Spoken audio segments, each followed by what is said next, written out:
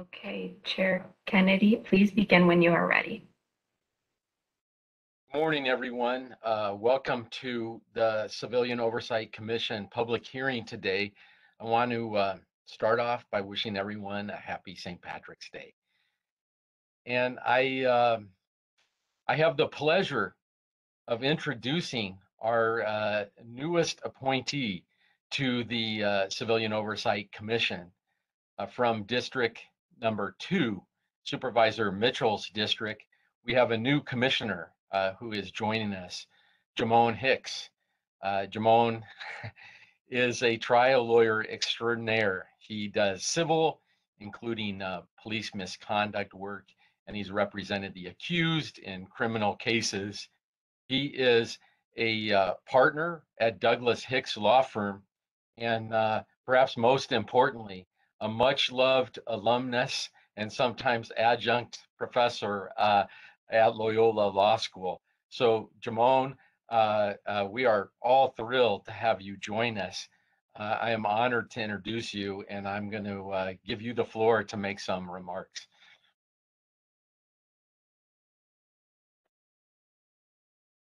Okay, can everyone hear me? Am I okay?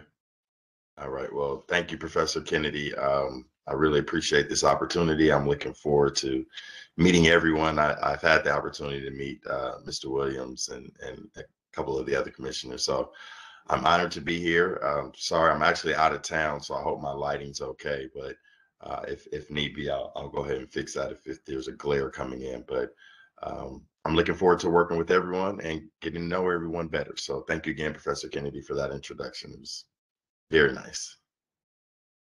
No, it's just really exciting to have you here. And so now, Ingrid, I think obviously I'm new at this, so I'm probably going to make some mistakes today as chair. But Ingrid, I think it's time to call the roll and give the logistics. Absolutely. Thank you. Commissioner Bonner? Commissioner Bonner with us today. Commissioner Giggin? Here. Commissioner Harris? Here. Chair Kennedy? Here. Commissioner Rubin? Here, and welcome to our news commissioner as well. Welcome, Jamon. Thank you. Commissioner Hicks? Here, present. And I believe that's it for the commission. Okay. I guess we need to begin by just reminding everyone that we do have a code of conduct.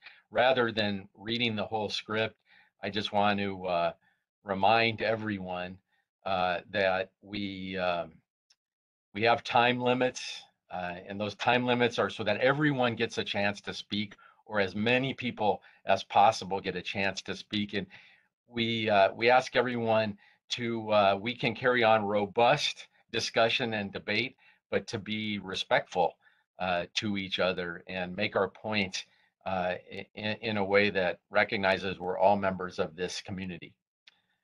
With that, I think we go to the consent calendar. We need to approve the January 2022 minutes. I'll move approval. And I'll second. Thank you. I think that's it, right? So our next agenda item is our I think you still need to vote on it, Sean, even though we have a motion in the second, we still need to vote on it. Oh, I'm sorry. That's okay. We'll get through this together. Can we just have do we have to go one by one, or can we just all, does anyone object to approving our last meeting's minutes? No. No, having no objection, I think that they're approved. There you go. And I see that Commissioner Bonner has joined us as well. So we move to agenda item number 2, reports and possible actions. So we start with the chair's report. I guess that's me. And all I have to report on is that I have met via Zoom with several community groups over the past month who shared their very strong concerns that this commission should have stronger oversight over the sheriff's department. They feel that the idea that the sheriff stands for election once every 4 years doesn't provide enough oversight, and so they're really asking the Board of Supervisor and this commission to look into other ways to make the sheriff's department accountable between elections.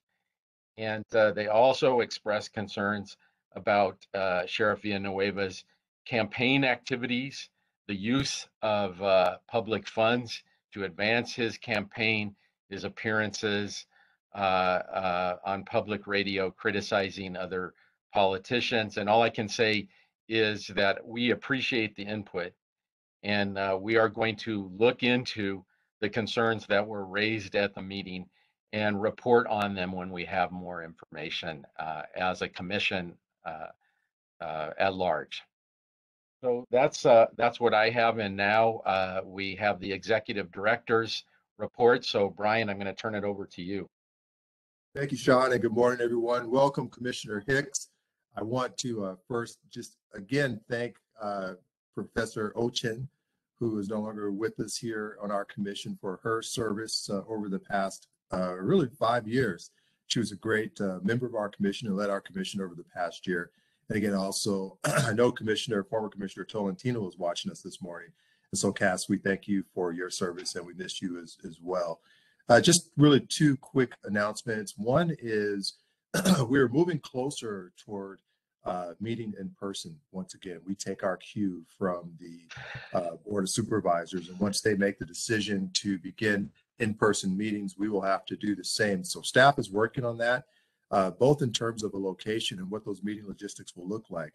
It is possible that when we begin our in-person meetings, it will be sort of a hybrid initially. And that is the commissioners will be together, and then we will not have the public in the audience. And then further along, we will add the public to the audience, to the in-person audience as well. So logistically, we're trying to figure out how to do that, how to use technology to make sure that we're able to do that. We have noted that we've had great participation when we've used this virtual platform.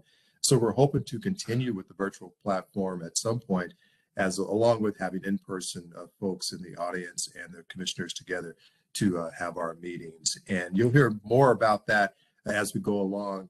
I don't want to steal Commissioner Harris's thunder, but we are going to have a conference on March 24th to talk about the Sheriff's Department's budget. And I know Commissioner Harris is going to talk about that a little bit more in the future. So that concludes my report, and thank you. Thank you, Brian. And we look forward to live meetings, or a live, I guess, a hybrid live and streaming format. Next up is our Inspector General. Max, do you have anything to report? Nothing specific. I'll just quickly point out that on our website, you can see our latest reports, some of which have popped up since our last meeting. We did a review of the National Lawyers Guild press conference that the Sheriff's Department broke up using riot control tactics. We issued that report particularly because the Sheriff's Department made public representations about how they cleaned out this group from a private parking lot at the request of a private entity, and that was false. As we reported in our report, not surprisingly, the Sheriff's Department, instead of saying, sorry, we provided false information, has doubled down on that and said, well, we got a complaint, we had to do it. So unfortunately, the trend continues that it appears that public resources are being used for political purposes in the form of propaganda presented by the department when they could be used for complying with Public Records Act requests and other legal duties. So that's an unfortunate continuing trend. As was the deployment at the time, because it was a First Amendment issue. So that report is available for anybody who wants to dig into the details or any questions anybody has. Secondarily, our other second report, or chronologically moving backwards that's up there now is on family assistance, but we're going to be talking about that later. So I won't say anything about that at this time. And then the last one is our quarterly report, which includes statistics on the fact that shootings have gone up consistently throughout this administration, deputy-involved shootings, and then also deaths in custody. And there's been some talk about whether or not COVID is the controller for that. I addressed the board on this subject, and we pulled out the numbers to show that yes, indeed, there was a number of COVID-related deaths, which I believe are attributable to the overcrowding in the jail that was not mitigated sufficiently during the pandemic, but also there's an increase independent of that. So we've documented that in that report, and anybody who has any questions about it, we can address. And then, as you all know, we're working on deputy gangs, investigating them as this commission has directed, and as my duties require. I apologize, I have some dogs here. Let them run away. Okay, so that's it for me, since my dogs are barking. So I'm going to say goodbye. Thank you, Max. And next we have some ad hoc committee reports. The ad hoc committees are the lifeblood of this commission. And as you know, the budget process is moving its way through the system. And we have Commissioner JP Harris, who's going to give us a brief update on the budget ad hoc committee activities. So JP, take it away. Thank you, Chairman Kennedy. I just want to start off with, again, thanking Commissioner Tolentino. He was the chair of this ad hoc committee and did an incredible job in that capacity. And his departure has left both Commissioner Kennedy and myself to try and pull it together with the able assistance of staff, Frederick Chung and Tracy Williams. We have put out, our staff has provided a report which is heavily footnoted and provides the public with a tremendous amount of information that I strongly encourage them to open those footnotes and look at the information.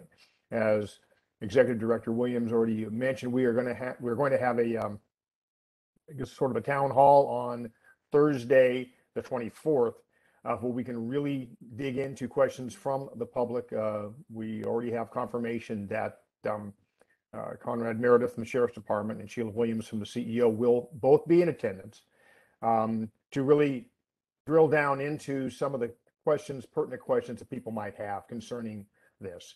I hope the public recognizes and the commission itself recognizes, trying to find the spot between defund the police and fund the police and come up with a reasonable approach to ensure that the public is provided with critical public safety, both from Sheriff's Patrol, but also in custody facilities, until such time as other things can be put into place and perhaps the Sheriff's Department can cease being the primary provider of mental health services for folks in Los Angeles County. We need to make sure that those services are provided.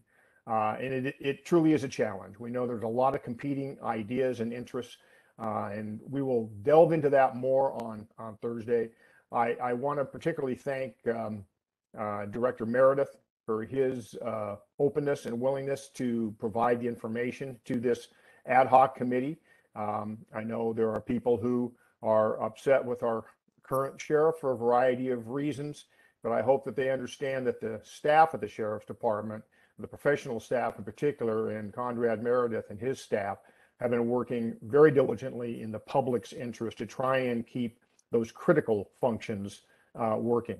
That's not to say that there can't be some changes, and that's not to say that there aren't some different points of view. I think Ms. Williams from the CEO's office will add another layer to this discussion that should make it very robust on Thursday. So again, I just really draw your attention to the document, the staff report, and all the footnotes. There's a lot of information in there. I'm not going to go into any detail on right now because I think more time to do that on Thursday. So with that, I'll conclude my remarks. Thank you, JP. Just to clarify, is next Thursday's town hall, is it going to be a virtual event? And I'm sorry. Yes, that is correct. It will be a virtual event. So makes it much more easy for people to attend. Okay. Thank you. Next, the topic of deputy gangs at the Sheriff's Department obviously remains in the news. Many opinions on both sides of the issue have been reported on, and the Board of Supervisors has asked this commission, in the wake of the Rand report and other reports on the issue of deputy gangs, to propose a tangible implementation plan for the board to move forward and address the problems associated with deputy gangs, or in the nomenclature of the new law enforcement gangs. And so we're going to have our ad hoc chair on deputy cliques and gangs, Lael Rubin, make some remarks. Lael, you've got the floor. Thank you so much, Sean. This is and has always been a challenging topic, and one of the issues that this commission has been directed to respond to has been a request from the board making suggestions how to implement the RAND recommendations and others. And our chair, Sean Kennedy, has been tasked, along with the ad hoc committee, to provide that report to the board. And I know that the work continues. The most recent review of materials, I would say not received from the Sheriff's Department, has been a request from some time ago to receive some information regarding statements from a supposed investigation in Compton. And that request once again has been referred to the sheriff, and I believe as of this morning, we have not had a response. So we move forward, and I believe the ad hoc committee is going to attempt to meet next Tuesday to discuss this and other issues, assuming that all participants in the ad hoc committee can be present. So with that, the work continues. Thank you, Sean. Oh, thank you, Lael, for all your work on this important issue. I think the community just is very concerned about deputy gangs in the Sheriff's Department, obviously. Next on our agenda says a report from the Los Angeles County Sheriff's Department to give us an update. The Sheriff's Department is always welcome at our meetings. We love to have representatives exchange ideas and discuss the issues. I don't know if we have a representative here to give a report. Chair Kennedy, we did invite Under Sheriff Murakami to the meeting. He indicated that he was unable to make it, but that Assistant Sheriff Corbett would be here. So I know the Assistant Sheriff is online. Not sure if he's prepared to give a report at this point, but we'd ask him to pop on and let us know. Good morning, everybody. You're correct, Mr. Williams. I apologize, commissioners. I was not prepared to report on the department. I was here basically to respond to some of the ad hoc on CRDF and some of the things we've done at the female jail down there in response to Ms. Belt's report. I think she's going to be presenting. If there's anything you could ask that maybe I could possibly answer, but as basically a state of the department report, I was not prepared for that, and I apologize. No need for an apology. We do understand. Does anyone have a question, or otherwise, I guess we could just go through the agenda? And it sounds like there are areas where you are ready to respond later on in the agenda. Correct, sir. Okay, we'll move on then. Obviously, Priscilla Ochen has left us, and I am occupying the role of chair until we have elections in June, and that means we don't have a vice chair. And so I want to throw it out there to see whether anyone would like to nominate someone for the vice chair position right now. Right now, that's absent. I guess I'm fulfilling chair and vice chair. And if someone would like to nominate someone, we could have an election. If today is not the day, we can wait and take this up perhaps at our next meeting, hopefully when we have even more new commissioners. Leo. Yes, thank you, Sean. I think it is appropriate to wait at this point. We have our newest commissioner, Commissioner Hicks here, and hopefully either the next meeting or the meeting after, we will have 2 additional commissioners, and hopefully soon we will also have the 9th commissioner. So I think while it's a tremendous burden on you, at this point, I don't think this is an appropriate time to have a nomination and election for vice chair. And I would urge us to wait until we have all of the commissioners present. And obviously, those of us who are here can assist you if needed. But I would move to defer that. Okay, thank you. I don't see anyone else. I think that makes sense, Lil.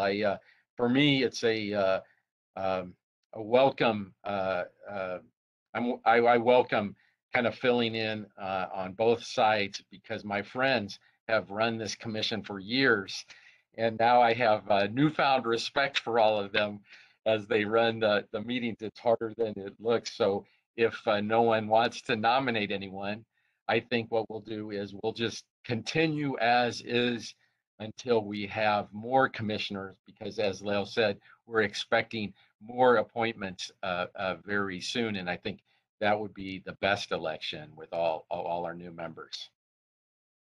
Okay, so we move to our next agenda item, and that is family impact remarks.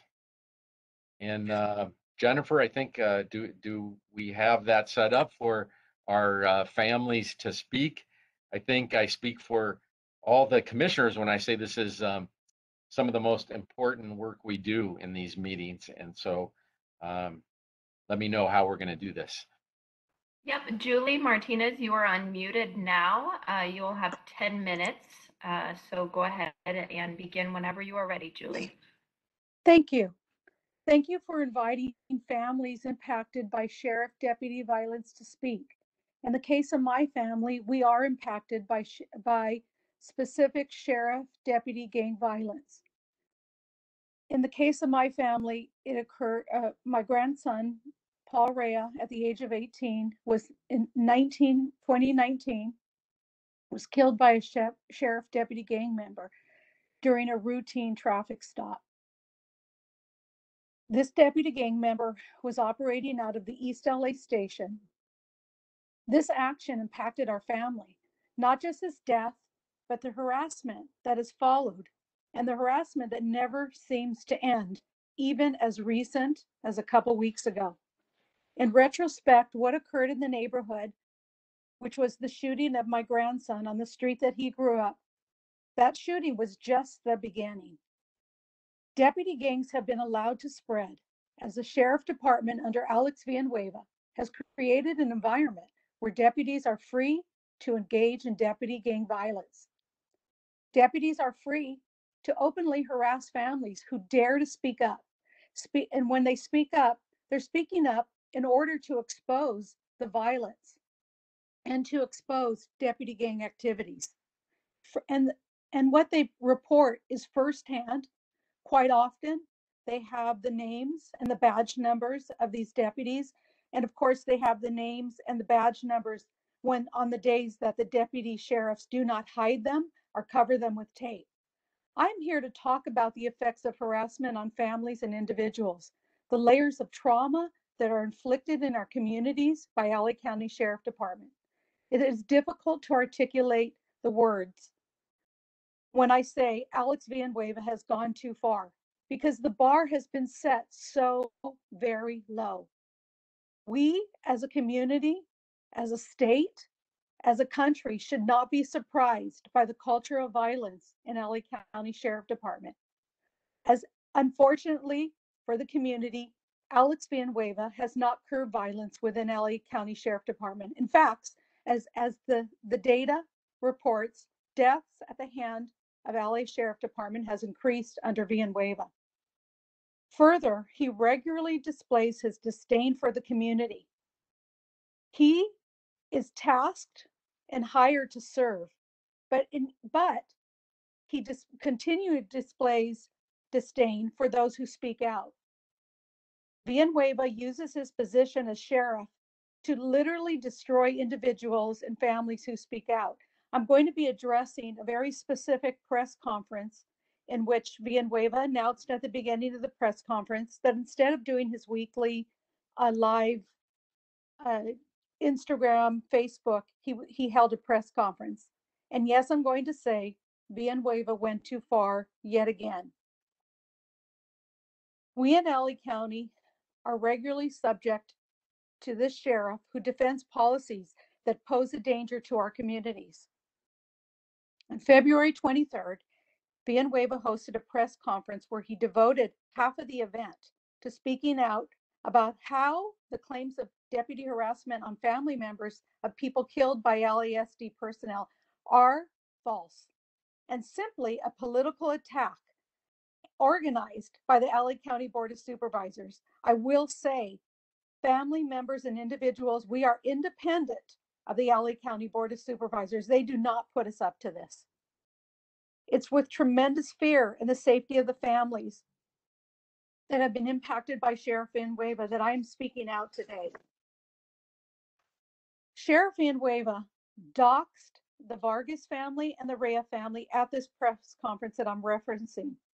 He began by introducing what he claimed are unsubstantiated claims of harassment. As evidence, he referenced that former DA Lacey adjudicated that LASD were cleared of killings and harassment of the Vargas and Reyes family. He characterized the death of both of our family members as violent encounters. And of course, he said that they were justified, which we are contesting. Villanueva further claimed that all claims of harassment have come from only two families, the Rea and the Vargas family, both who were murdered by East Los Angeles Sheriff's Station deputies.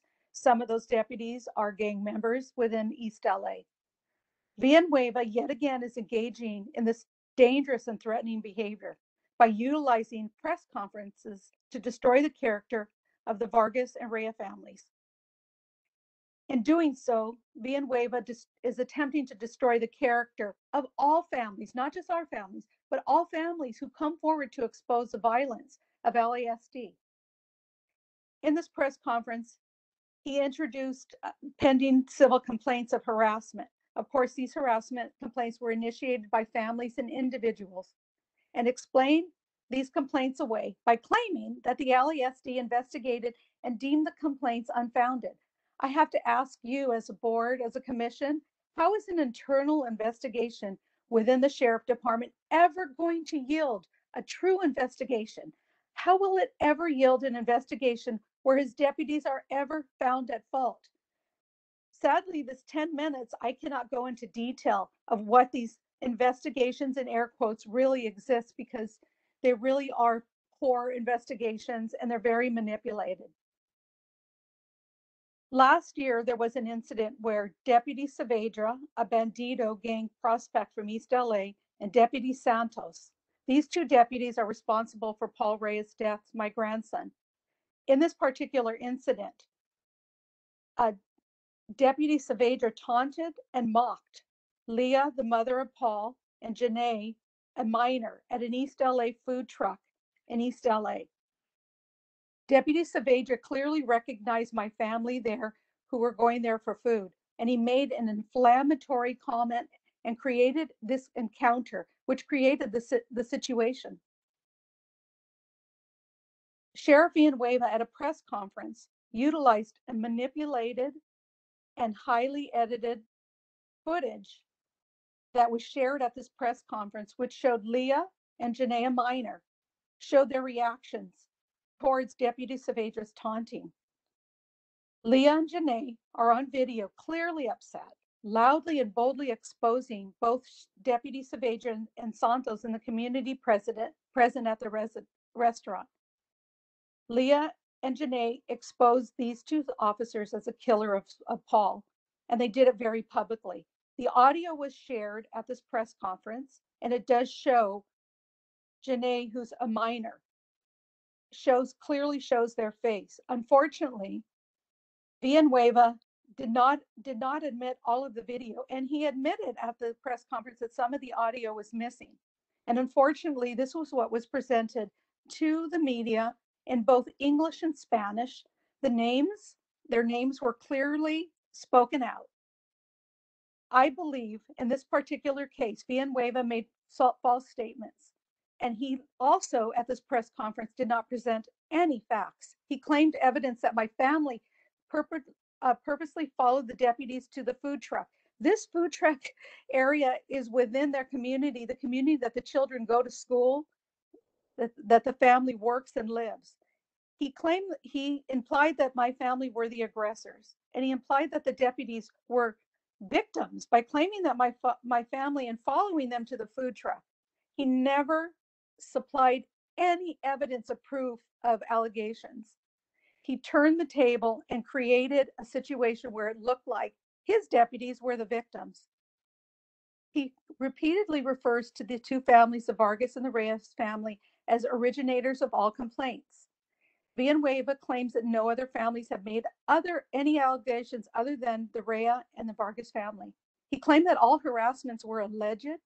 He claimed body footage does not exist to prove harassment claims. And we know that many of these allegations occurred prior to LSASD deployment of body cameras. We know that people have been complaining in the community, individuals and family members and witnesses for decades. Both Vargas and Reyes family have bravely spoken out in multiple venues, whether it be radio, television interviews, articles. Both families were doxxed that day. Villanueva composed this press conference on the topic of harassment of families impacted by violence. I fear for the safety of both families. I feared for the safety of both families before this press conference. Our family has already moved several times because it gets really annoying and frightening to have sheriff deputies parked outside of your home. My advice to families is to be very careful and to be very vigilant, write down names, take videos. I cannot stress to you, the commission, how unsafe it is for the Vargas and families because of the fear of harassment and violence. Most damaging, he played footage that exposed Leah and Janae's image to further harassment by the entire East LA station. There's been a very dangerous trend that I've been watching as I do attempt to attend and listen in many of the town halls that Villanueva. He has attracted a new group of very vocal supporters. Some of these groups have been identified as the FBI as coming from white supremacist groups and being extremely dangerous. Families have reported been followed not just by sheriffs and sheriff deputies, by people in plain clothes. And some of these people that have followed them have addressed people. They note intimate details of what has happened with sheriff violence. So we know that it's a very concerted effort to harass these families. Contrary to Villanueva's claims, there is an overwhelming evidence that LASD deputies regularly harass family members of people who they have killed, especially family members who continue to publicly advocate for justice for their loved ones. As we know, many families across the county have been harassed directly after they have spoken out. For example, family members of Ryan Twyman, who was killed by deputies from the Century LASD station. Also, AJ Weber, who was killed by deputies from South Los Angeles LASD station, and many more that I do not have time to, unfortunately, I do not have time to address all their names.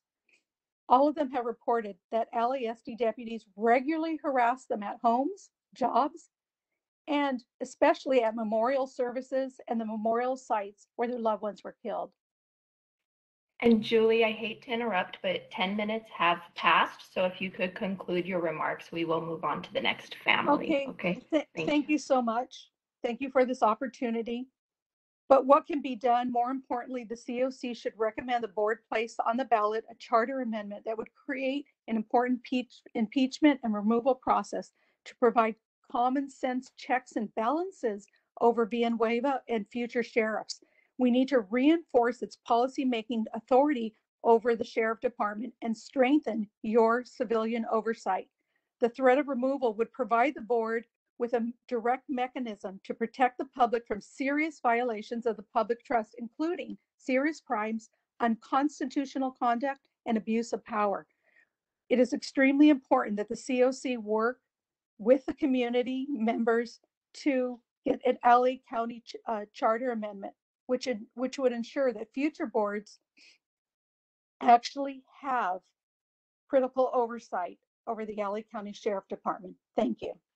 Thank you so much for sharing your family's story. I'm so sorry about Paul and all that you have gone through, and we really appreciate you telling us what's going on out there, because our intent is to stop that and help make it better.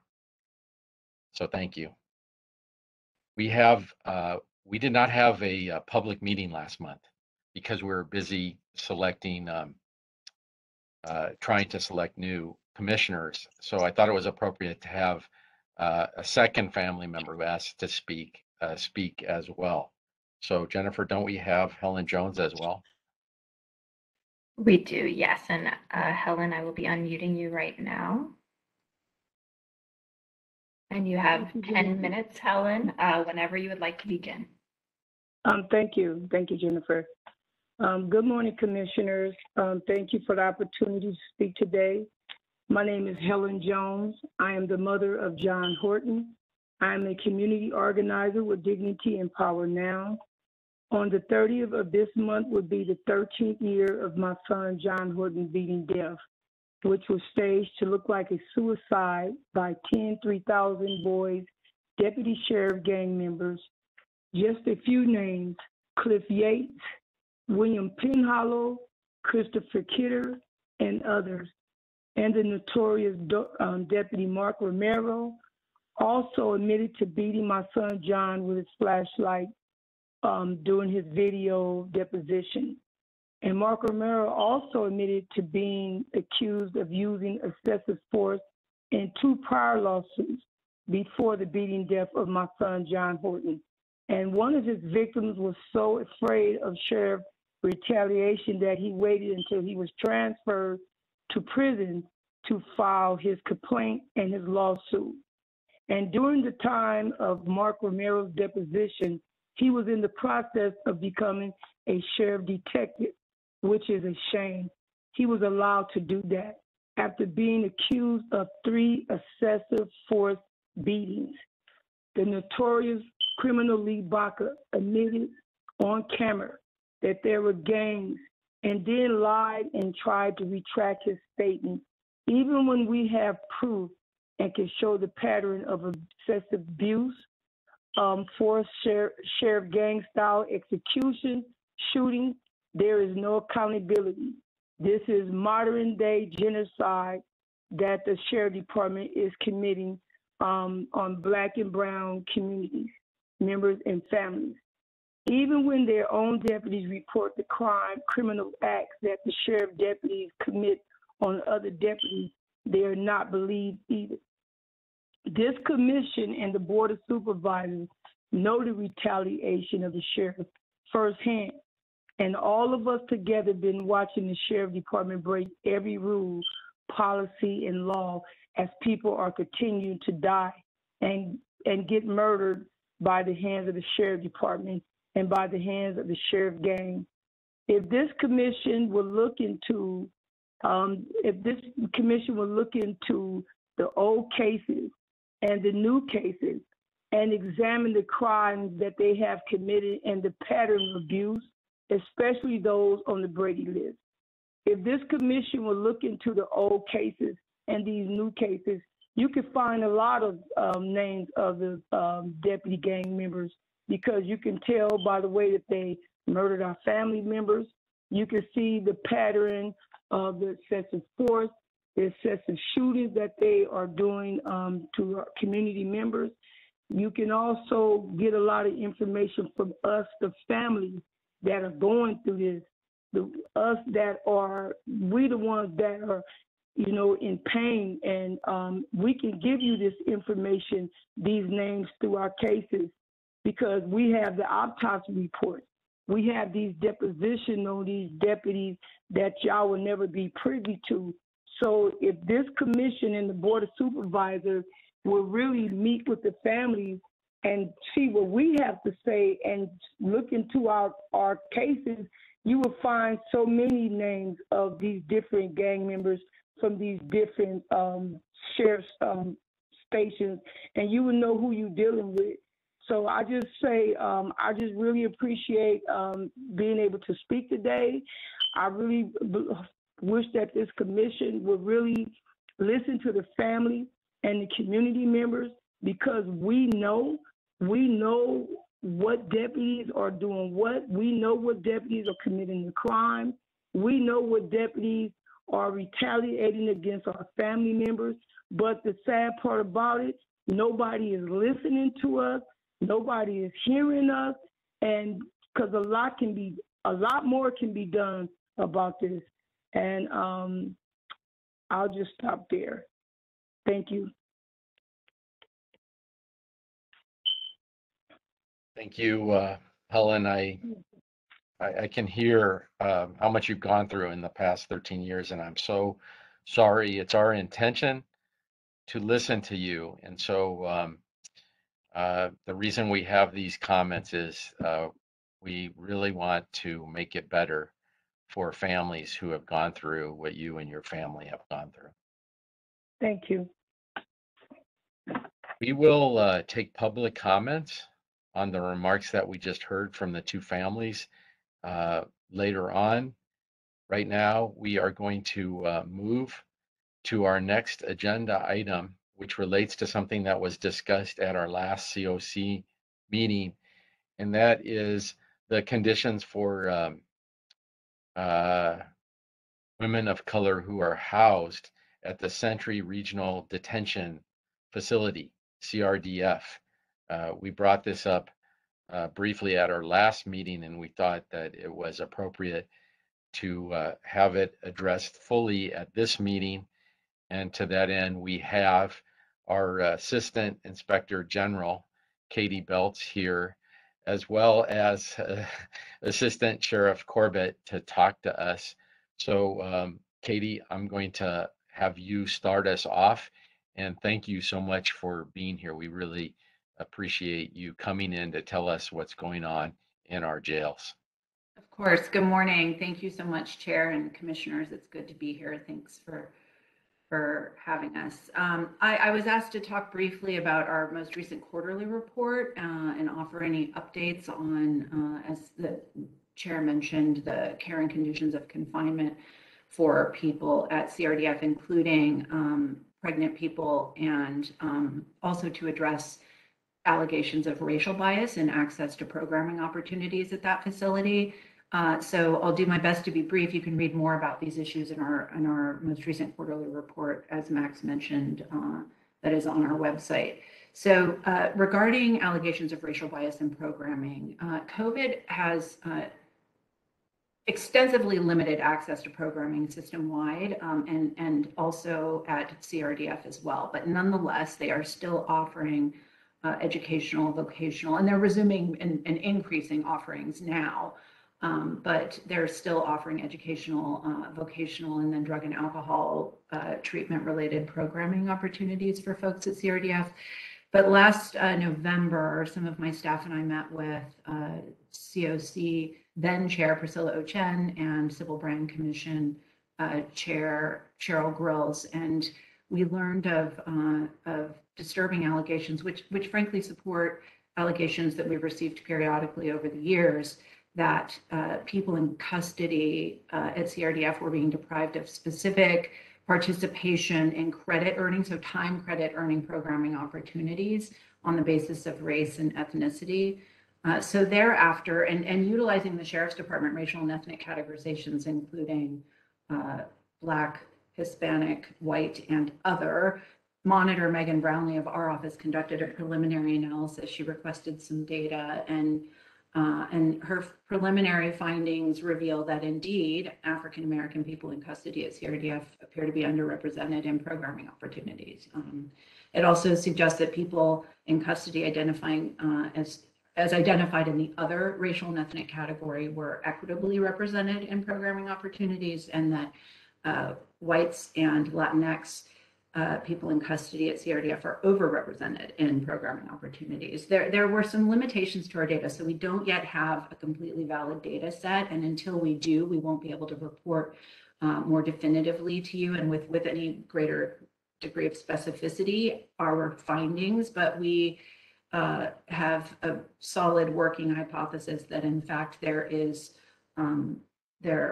disproportionality in representation based on race and ethnicity in credit earning programming opportunities. And I mean, I'm happy if you have questions, I can go into more detail in terms of the limitations on data. I will say this, that if we eventually we're working with the department to get a complete and valid data set. And you know, most importantly, we have to identify that to the extent to which the underrepresentation is confirmed, that any of the variables that may be impacting that disproportionality in representation, you know, we've just got to identify them. So if, for example, security classification or criminal charges are impacting one's eligibility for enrollment in programming, perhaps there may be other issues related to institutional behavior or discipline.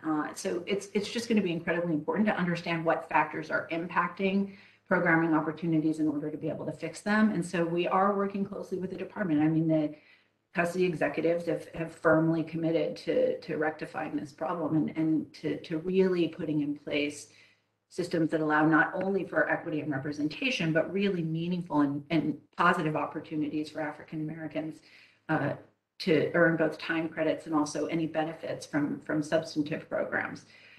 And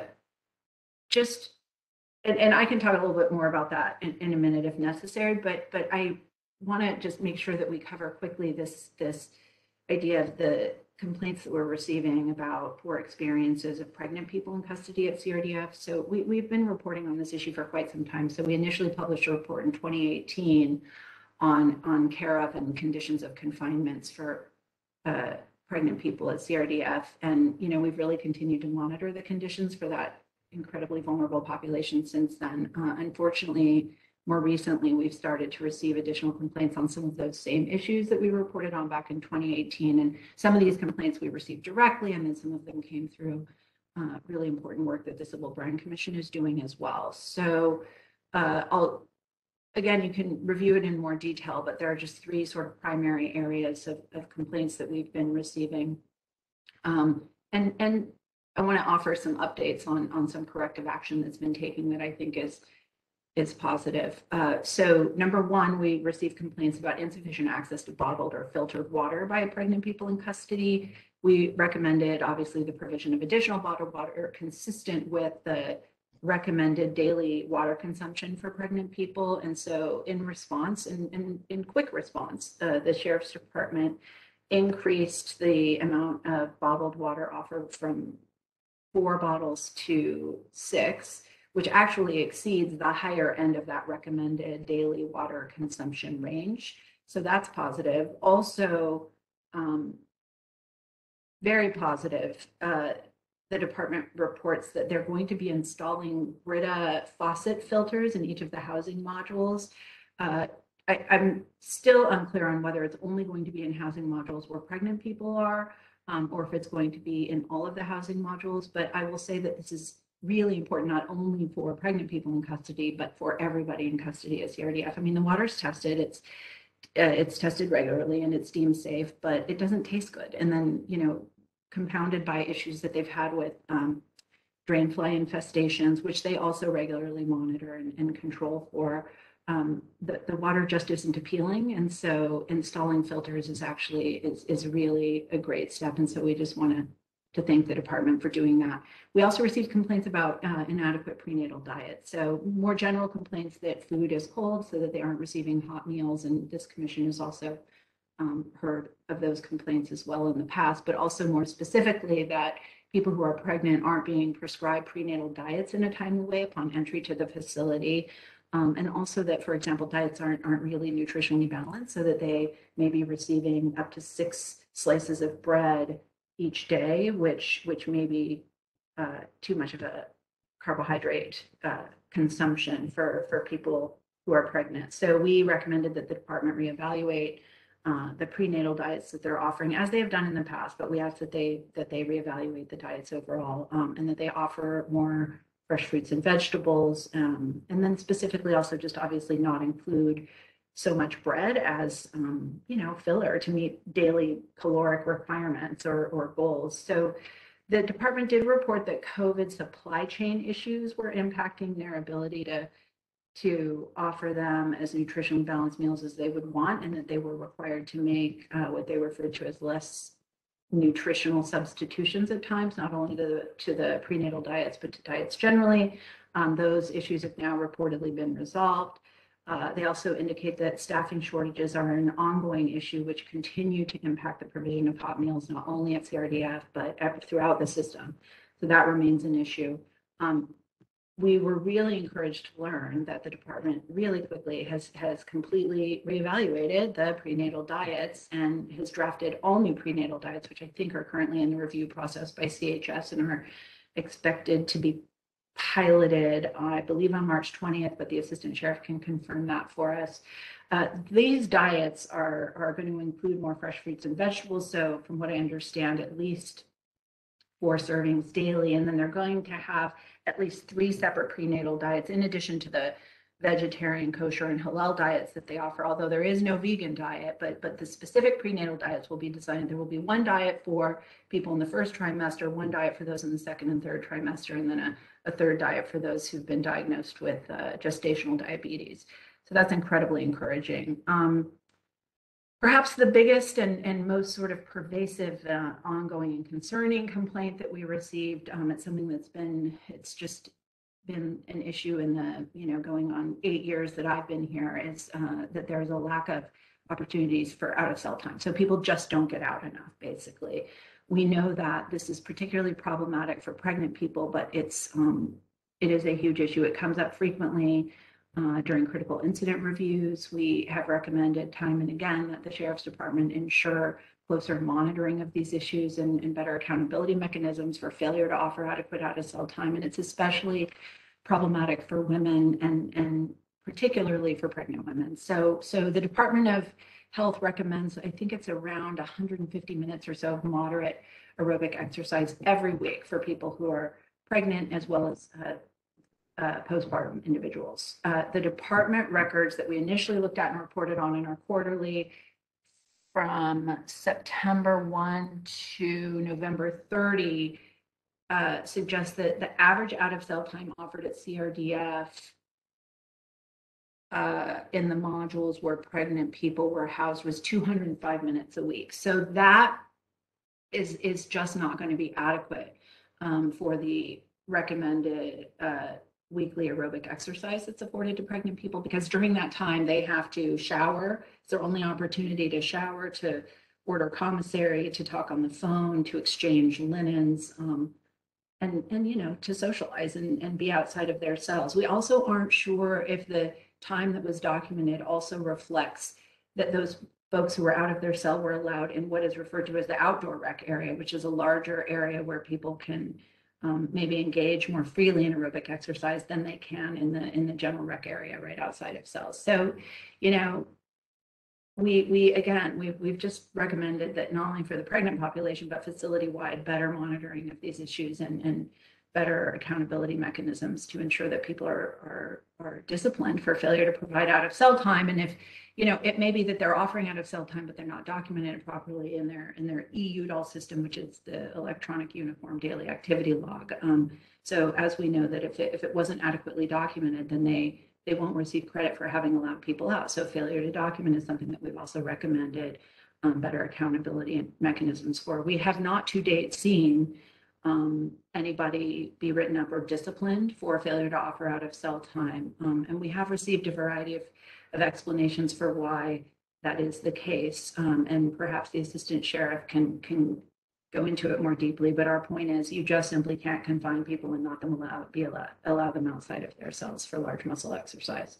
It is not humane. So also on an encouraging note, I just spoke to the assistant sheriff about this last night, and he indicated that he's wanting to, as he described it, reimagine what out of cell time looks like at CRDF, so he can talk about that in a second. I'll just quickly say then in closing,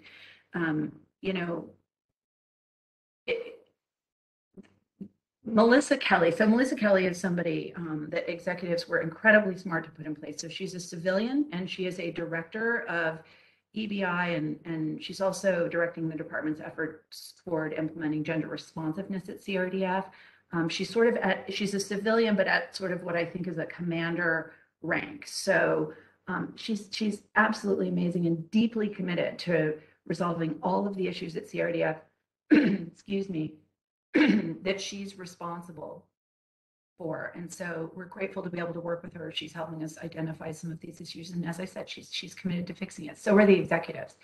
But implementing gender responsiveness is just an uphill battle. And so for whatever the best efforts on the part of executives and on the part of Melissa Kelly, unless and until we see a shift and an understanding of really a cultural shift facility-wide that reflects a deep understanding of and commitment to the acknowledgement that women and people housed in what are traditionally women's facilities are not men. They do not and should not.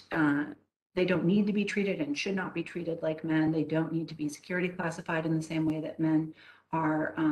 They don't need to be disciplined in the same way that men are. And until we put systems in place in this jail that, policies, protocols, practices, and accountability mechanisms that reflect an understanding of that truth, I fear that any, gender responsive efforts will not be successful. So on that perhaps less than optimistic note, there is some optimism that I hope will come out in further discussion, but I'm happy to take any questions. Should we hear from the assistant sheriff and then we'll take questions?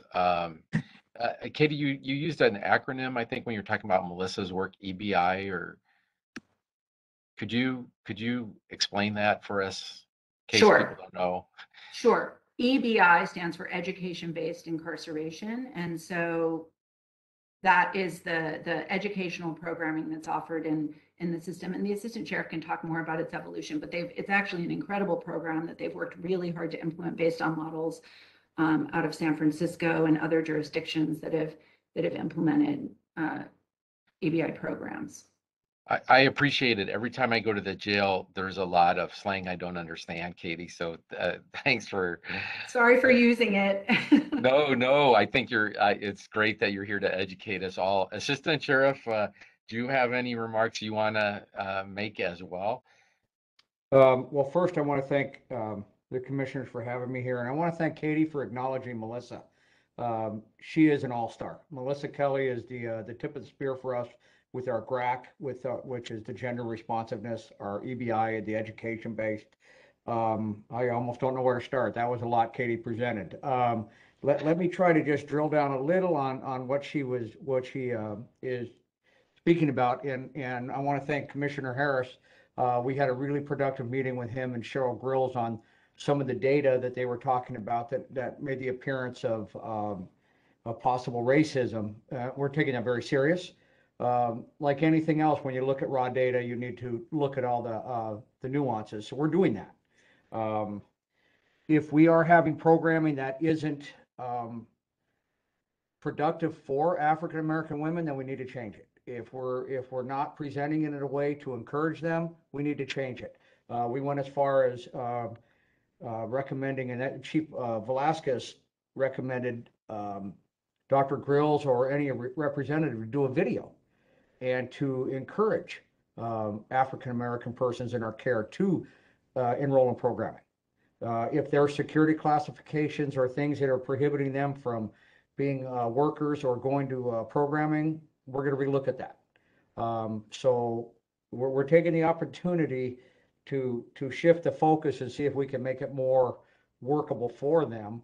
You know, one of the things the sheriff brought into to us was Dr. Ruben Guerra, the Latino Business Association, is going to come in, and even though it says Latino in the name, but it's for all of our persons in our care, for I can't even say it, entrepreneurial, great, can't say it, training, so they can do small businesses and get licensed and contract, and and they're going to provide the computers for this. Again, like Katie mentioned, COVID did hamper our efforts a little. It put us back on allowing the programming to go and having the vendors come in and the teachers and that, but we're trying to get a full court press to get that back. And we'll work with Sybil Brand and yourself and Commissioner Harris and Katie to make sure we're doing that. But we got Melissa and Chief Velasquez and Captain Montoya down there. We're fully aware of this, and we're going to do what we can to if there is anything to that, to rectify it and make it better and more open to everybody. As far as the water and the pregnant diets, Katie hit a lot on that. We did have the water tested recently after Mr. Huntsman, I think, mentioned concerns with water in one of the previous meetings. Department of Public Health gave a green light for all the water at Towers, Men's Central Jail, and CRDF. So we're still going to move forward with the filtered water. We're looking to see if we can install that. It wouldn't be so much feasible at each cell. I think they would be a little cost prohibitive, but we could do it in common areas to where they could have bottles and fill it up. I talked to Dr. Henderson personally about, is there too much water for a pregnant person? Could they overhydrate? He said, absolutely not. Give them as much as they want. So that's our mantra. Katie mentioned 6 bottles. If they ask for 8, they get 8. If they ask for 10, they get 10. We're not going to limit it to 6. That's hopefully the minimum we give them. On top of the prenatal diet she mentioned, we're also having our nutritionists go down and give nutrition training. Because it's one thing to give them the diet, but if they eat 10 Snickers bars, it's kind of counterproductive. So we want to coach them then also in how to eat properly, how to maintain their diets and all that. So I think that'll help. And the nice thing is our nutritionist has an intern program from some local colleges that they will also come in. So we'll have an ongoing constant ability to coach and work with them on their nutrition. I'm trying to follow Katie's bullet points she went down. Out of cell time, a concern, and there's a lot of reasons it's not tracked properly. If somebody has, if they're out of cell time and then they have a doctor appointment or whatever, that overrides their time. So it's clunky on how we track it. So what I want to do is a paradigm shift. And I've talked to my chiefs and I've talked to Captain Montoya. I want to call it in cell time. So they only have to be in their cell at certain times. They could be out. The norm will be for them to be out. The restriction will be if there are certain instances they have to be in. We're going to turn it around.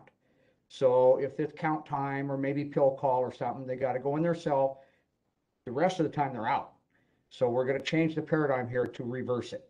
And hopefully it'll make it easier to track and actually go towards where we want them to get out of their cells. Now, there's some security concerns, obviously, and classifications, but we'll look at how we can do that. But if we can go more to a direct supervision model where they're out all the time and then they only have to go in for certain things, it'll benefit everybody. And food services, going back to what the special diets and that, I don't want to get on a soapbox here, but we are 36 to 38% reduction in our food service capacity of our employees. We've taken a pretty big hit on that. We're working with the CEO to unfreeze the ability to hire our food service workers. Remember, we have 2,000 to 3,000 special diets 3 times a day. So sometimes there is a little bit of a backlog, but we're working on it. We're looking at other options, but we know that the prenatal and the medical and all that is a priority. Dr. Henderson is constantly reviewing.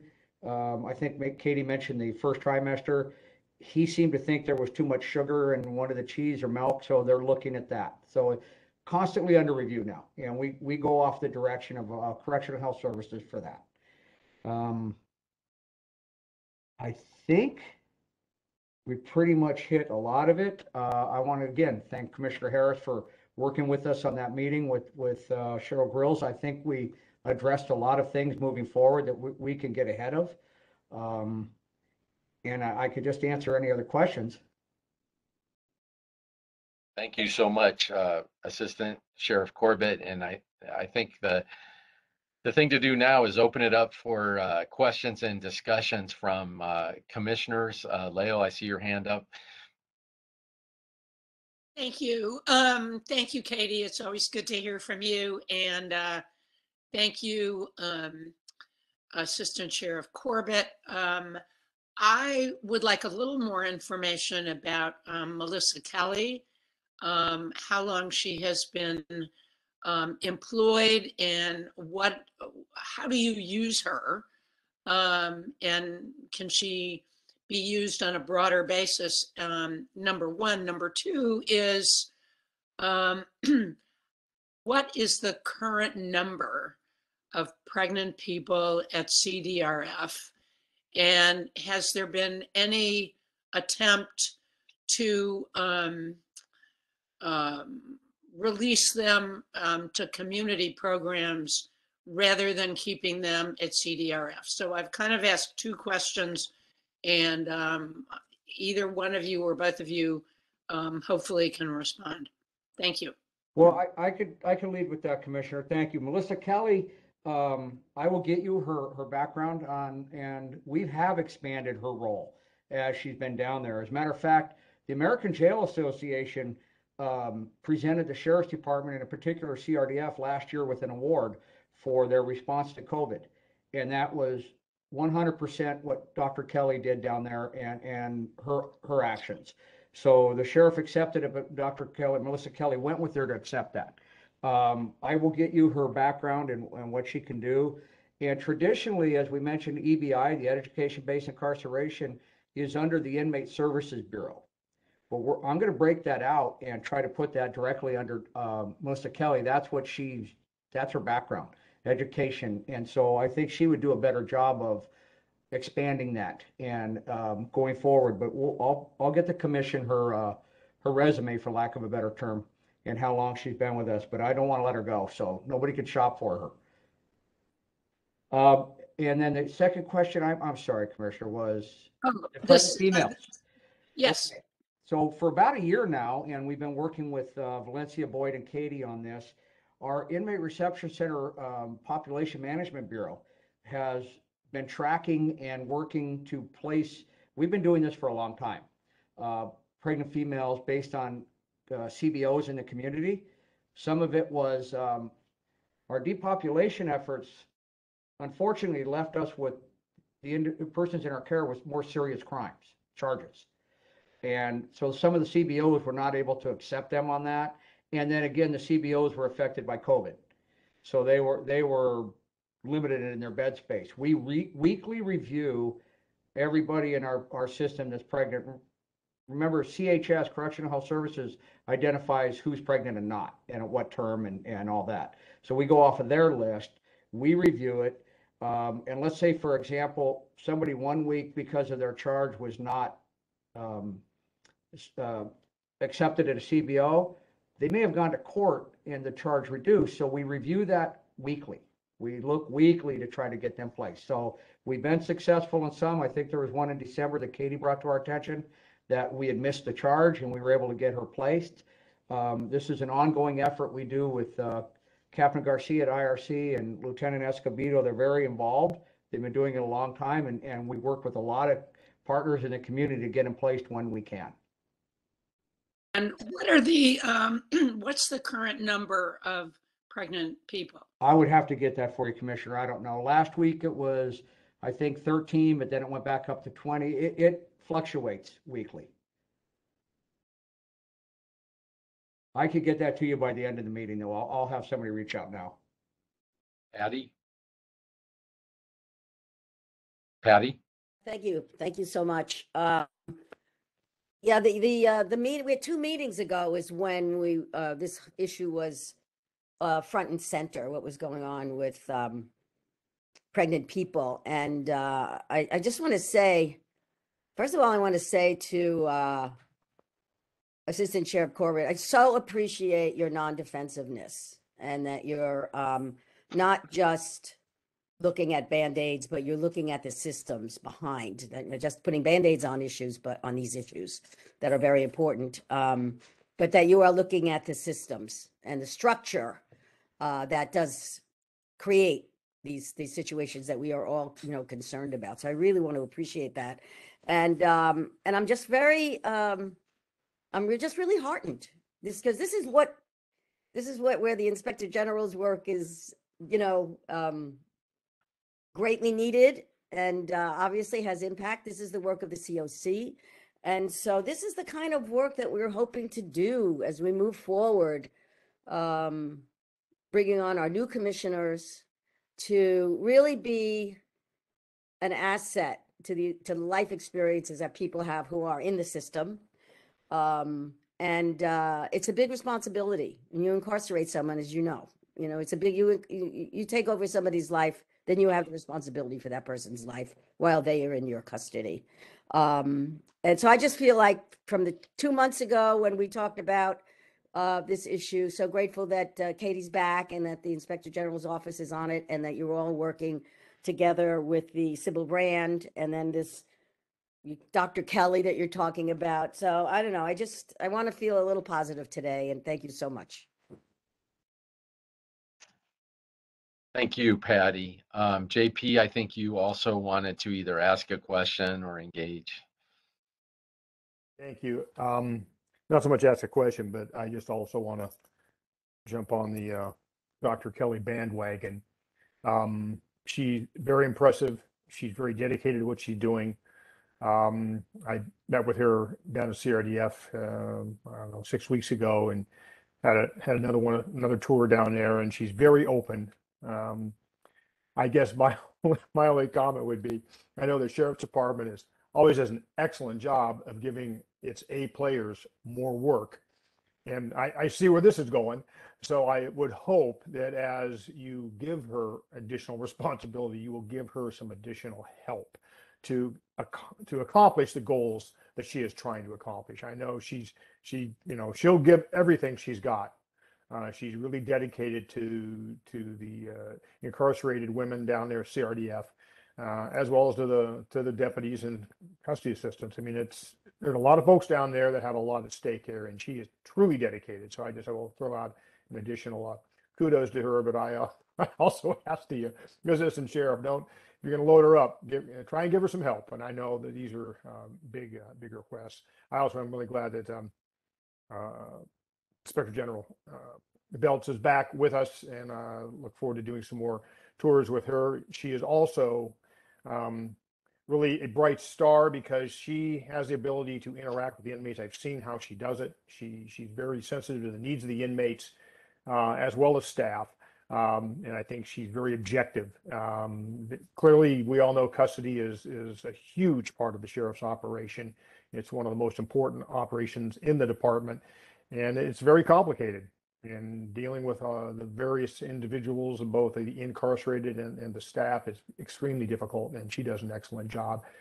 And I'll also just say I do appreciate you, Assistant Sheriff Corbett, your openness to talking with us, sharing, you knowledge, the shortcomings, but we always know when you say you're going to do something, you do it. And if you can't, you tell us why. And I just really appreciate that, the fact you're here today. Quite frankly, we probably should be talking about custody at each and every one of our commission meetings, because it is always an important topic. You may not appreciate that open invitation, but I would certainly make it, because there's always something to talk about in custody. But we appreciate what you and your staff do to accomplish a very, very difficult job. So thank you for that. No, I appreciate that, Commissioner. And 11 pregnant females in our care right now. So that's encouraging, and one down. That's good news. But I appreciate the kind words, and that's all because of the heroic actions of our staff this last 2 years under COVID, working on pretty tough conditions, a lot of hours. We've had the budget curtailments and the staffing shortages, and they've just done a magnificent job. And that's, it's humbling to be here and represent them. But thank you. And no, I don't want to talk about custody every week. Leo, you have another question. Yes, I'm sorry. I just want to raise the issue with you, Sean, and with our executive director. I think we would all learn a great deal if we had Melissa Kelly come to the COC and give a brief overview as to who she is and what she's doing and how we can assist. I think that would be a future suggestion. So thank you. What a great idea, Brian. Can we make that happen? Sure. Well, we can make that happen. Assistant Sheriff Corbett, can we make that happen? Yes, sir. I don't think Melissa would have concerns about that, but I'd have to ask her, obviously. Thank you. We'll try and schedule that for the next meeting. I think you'll be as impressed as we are. So I'd like to share that experience with everyone. Yes. Thank you. Much appreciated, Assistant Sheriff Corbett.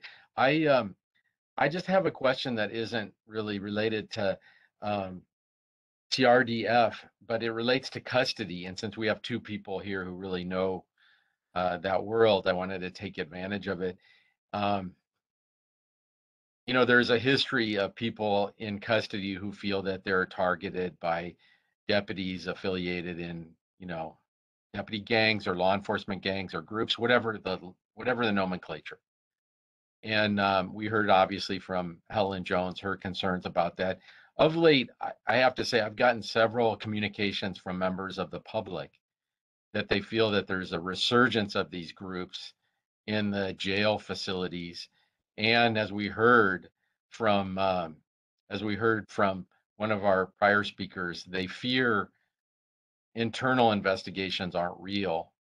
So I wanted to ask our Katie, if someone feels that their loved one is being targeted or abused by a group in custody, who can they go to? Because, they can come to me, but I don't have any access to the jail. I don't have any ability to do that. And that's true of the other commissioners who probably receive these.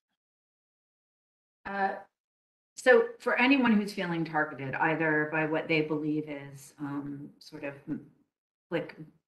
deputy clicks in custody or any personnel individually or otherwise, they can and should obviously, if they're comfortable and willing, go to the sheriff's department. But I would also I don't think they are, Katie. And I don't think they're comfortable.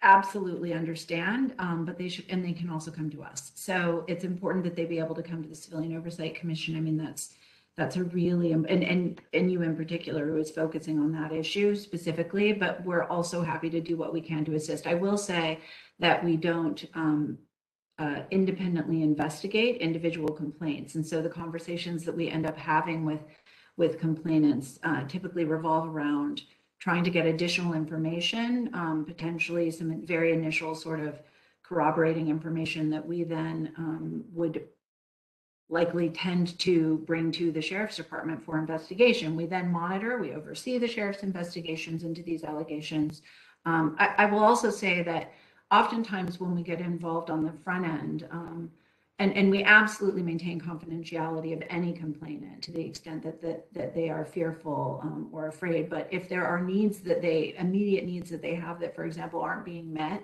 sometimes feeling targeted or retaliated against can be a little bit more difficult to identify and fix. But if they have needs that aren't being met, we can sometimes be really successful on the front end without necessarily even identifying who they are. We sometimes also our presence on a row, for example, when we receive allegations that deputies are engaging in inappropriate behavior in a concerted way, can just sort of puts folks on notice that we're present and watching, and sometimes that can correct issues. I will say that we think that we should be reporting these issues to the Sheriff's Department whenever possible, and we have accountability mechanisms that exist, and we want to support them in using them, and so doing proper investigations. So that may be a less than satisfying response, especially for those who are fearful, but I would absolutely encourage anyone who's experiencing that to reach out to us as well, and for you to reach out to us as well. Mhm.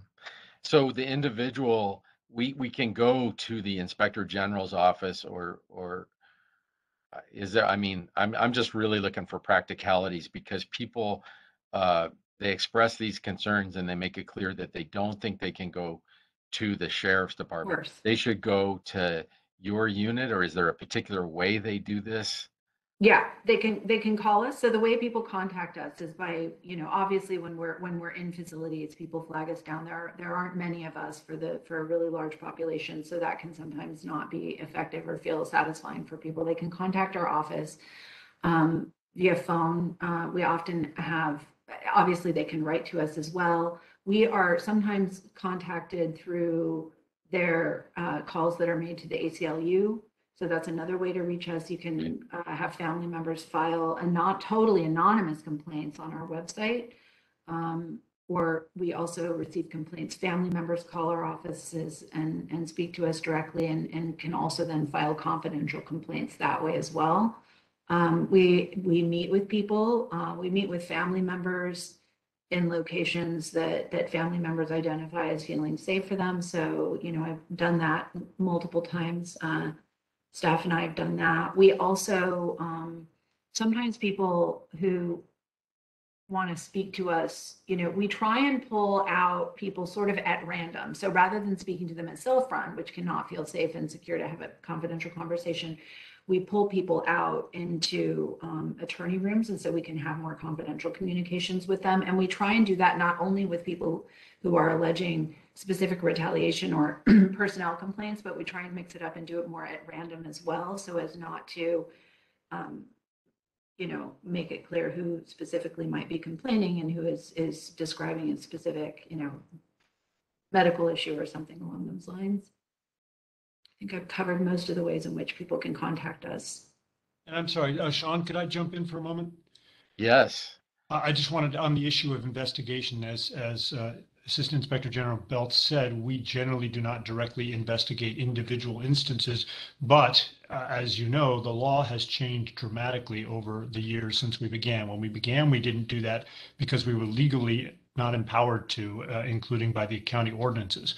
The legal framework now has changed dramatically, and we are legally empowered to conduct investigations both by county ordinance and by state law, and given the authority, including subpoena power, but also the ability to direct members of the department to cooperate with us. So under new law, we are entitled to, and as the deputy gangs under 13670 of the Penal Code were specifically enumerated as, along with the Attorney General, investigators for deputy gang issues, to the extent that some of these issues overlap with that. But what Ms. Belts is saying is we don't have the manpower, staff, or woman power to personally investigate every complaint, and so we do operate in that way.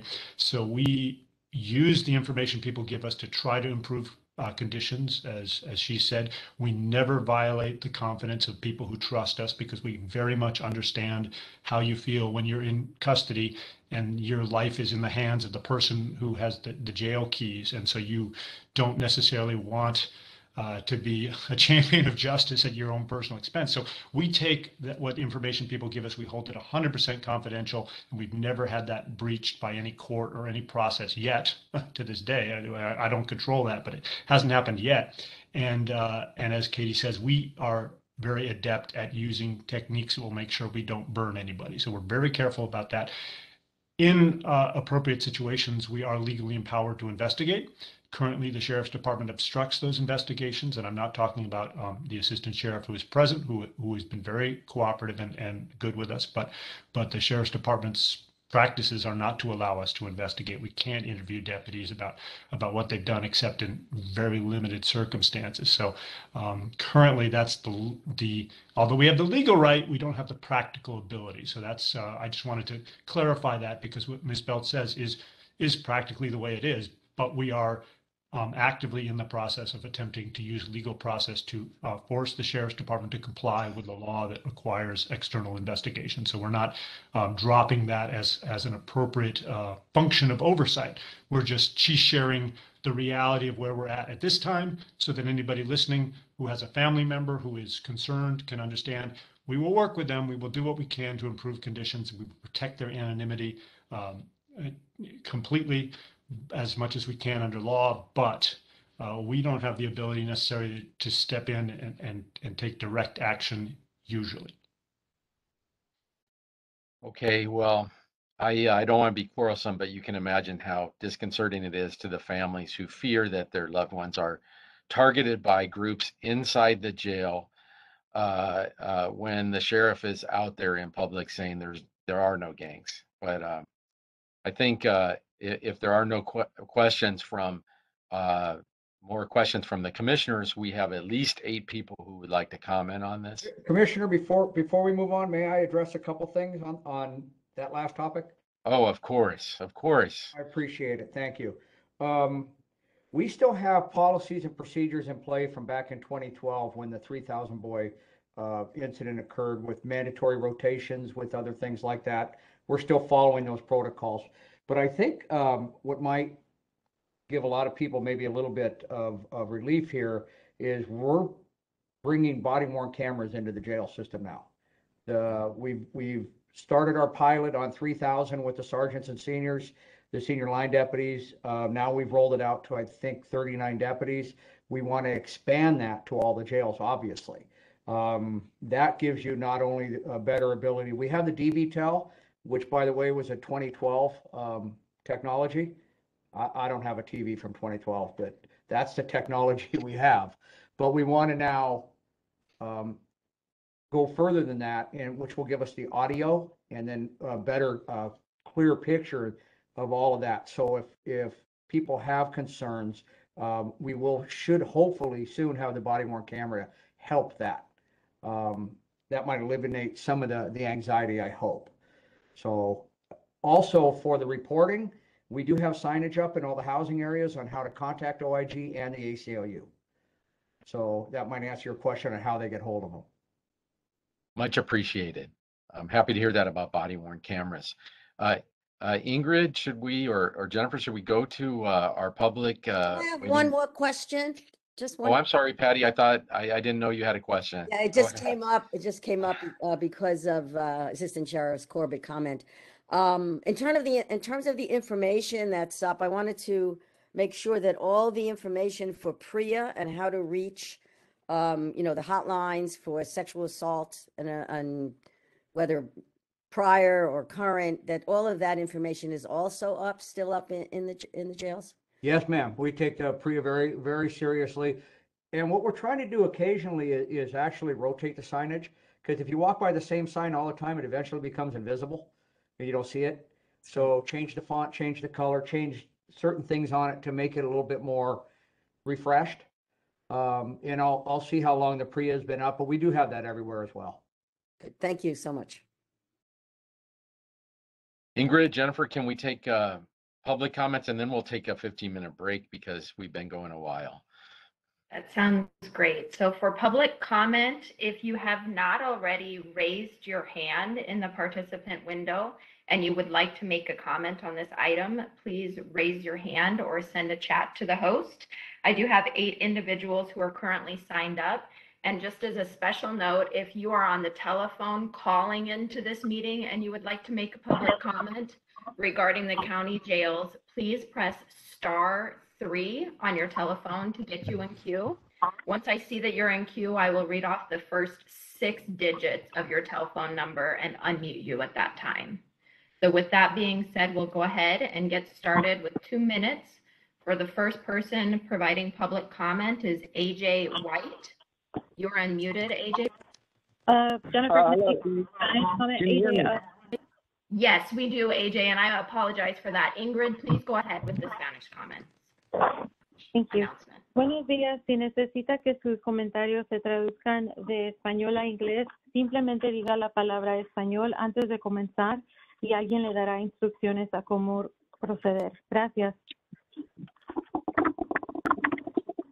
Awesome. Thank you. And AJ, we do hear you. Please go ahead with your public comment.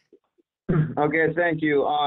For structure's sake, I'm going to keep on the agenda I put for online for the comments. It was regarding LA County Jail guard to inmate harassment. I experienced some through a term in 2017 to 2018. And basically, 2 points I'd like to make real quick. Holding guards accountable with potential legal consequences for things such as criminal threats, because there's a lot of inmates in there sitting on criminal threats. And to update disposition procedures with a little bit more oversight by outside entities, maybe OIG, COC, ACLU, amongst others, due to the fact that I had 2 dispositions in there involving around things such as criminal threats. I know it happens, but I mean, I don't know, a couple of them. So this is not all in my head. I'm not making this up. But one of them was resolved somewhat through a nurse and guards, actually. Nurse and guards. It's a tough position. We know it gets tough. People say things they don't mean sometimes. And I just to minimize as much as possible. Guards should be charged sometimes for that. The way things are right now, I sent a lot of info in. Psych torture, the dividing line as above, so below is hard for people below the line to speak with respect sometimes. Dehumanized line between officers and civilians. Okay, let's look at those lines, please, and try to maintain balance. And that goes for women's and the male facilities for sure. I mean, a little bit more humanization there. You know what I mean? So get a little, I guess, huh? That could go a lot of different ways. But thank you. There's a few guards that they're going to remain nameless, but they're female and male, so that I have dealings with for my term. So thank you. Thank you. And we will move on to the next comment by MJ King. You're unmuted, MJ. Please go ahead. Thank you. On the Assistant IG's report, why are we incarcerating pregnant people? It's been 2 years since voters overwhelmingly passed Measure J to fund alternatives to incarceration. So why are we incarcerating pregnant people? They would be better cared for in the community. This committee needs to urge the Board of Supervisors to fully fund Measure J so that we can reduce the jail population in LA County and give folks the resources that will actually support them. Regarding the toxic water in LASD jails, of course it's toxic. Getting a passing grade from the local government doesn't mean the water's safe. Legal limits have not been updated in 20 years. LADWP has 30 contaminants in our drinking water, 9 of which exceed health guidelines from the Environmental Working Group. For example, arsenic in our drinking water is 430 times the EWG's health guideline. Stop poisoning our most vulnerable community members. LASD is not public safety. As this committee has acknowledged, there has been an increase in shootings, increase in in-custody deaths, and families are being harassed and doxxed by the very deputies who murdered their loved ones. Sheriff Villanueva must go. Defund LASD and reinvest our tax dollars in our community. Investing in the community is public safety. Thank you. Thank you. And next we will hear from Yanira Reynoso. You are unmuted. Please go ahead with your comment.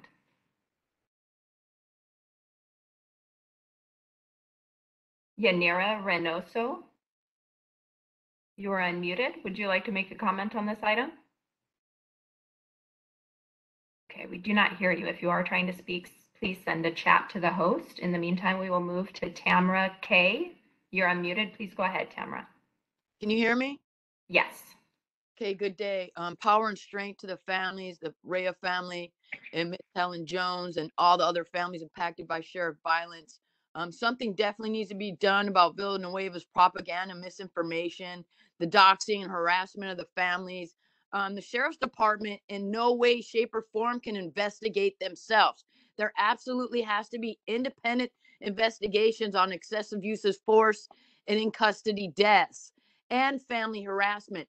There needs to be something in place for the protection of these families in any shape or form that the COC has the power to do. I go with Ms. Martinez said, there needs to be charter amendments to impeach the sheriff and strengthen the civilian oversight.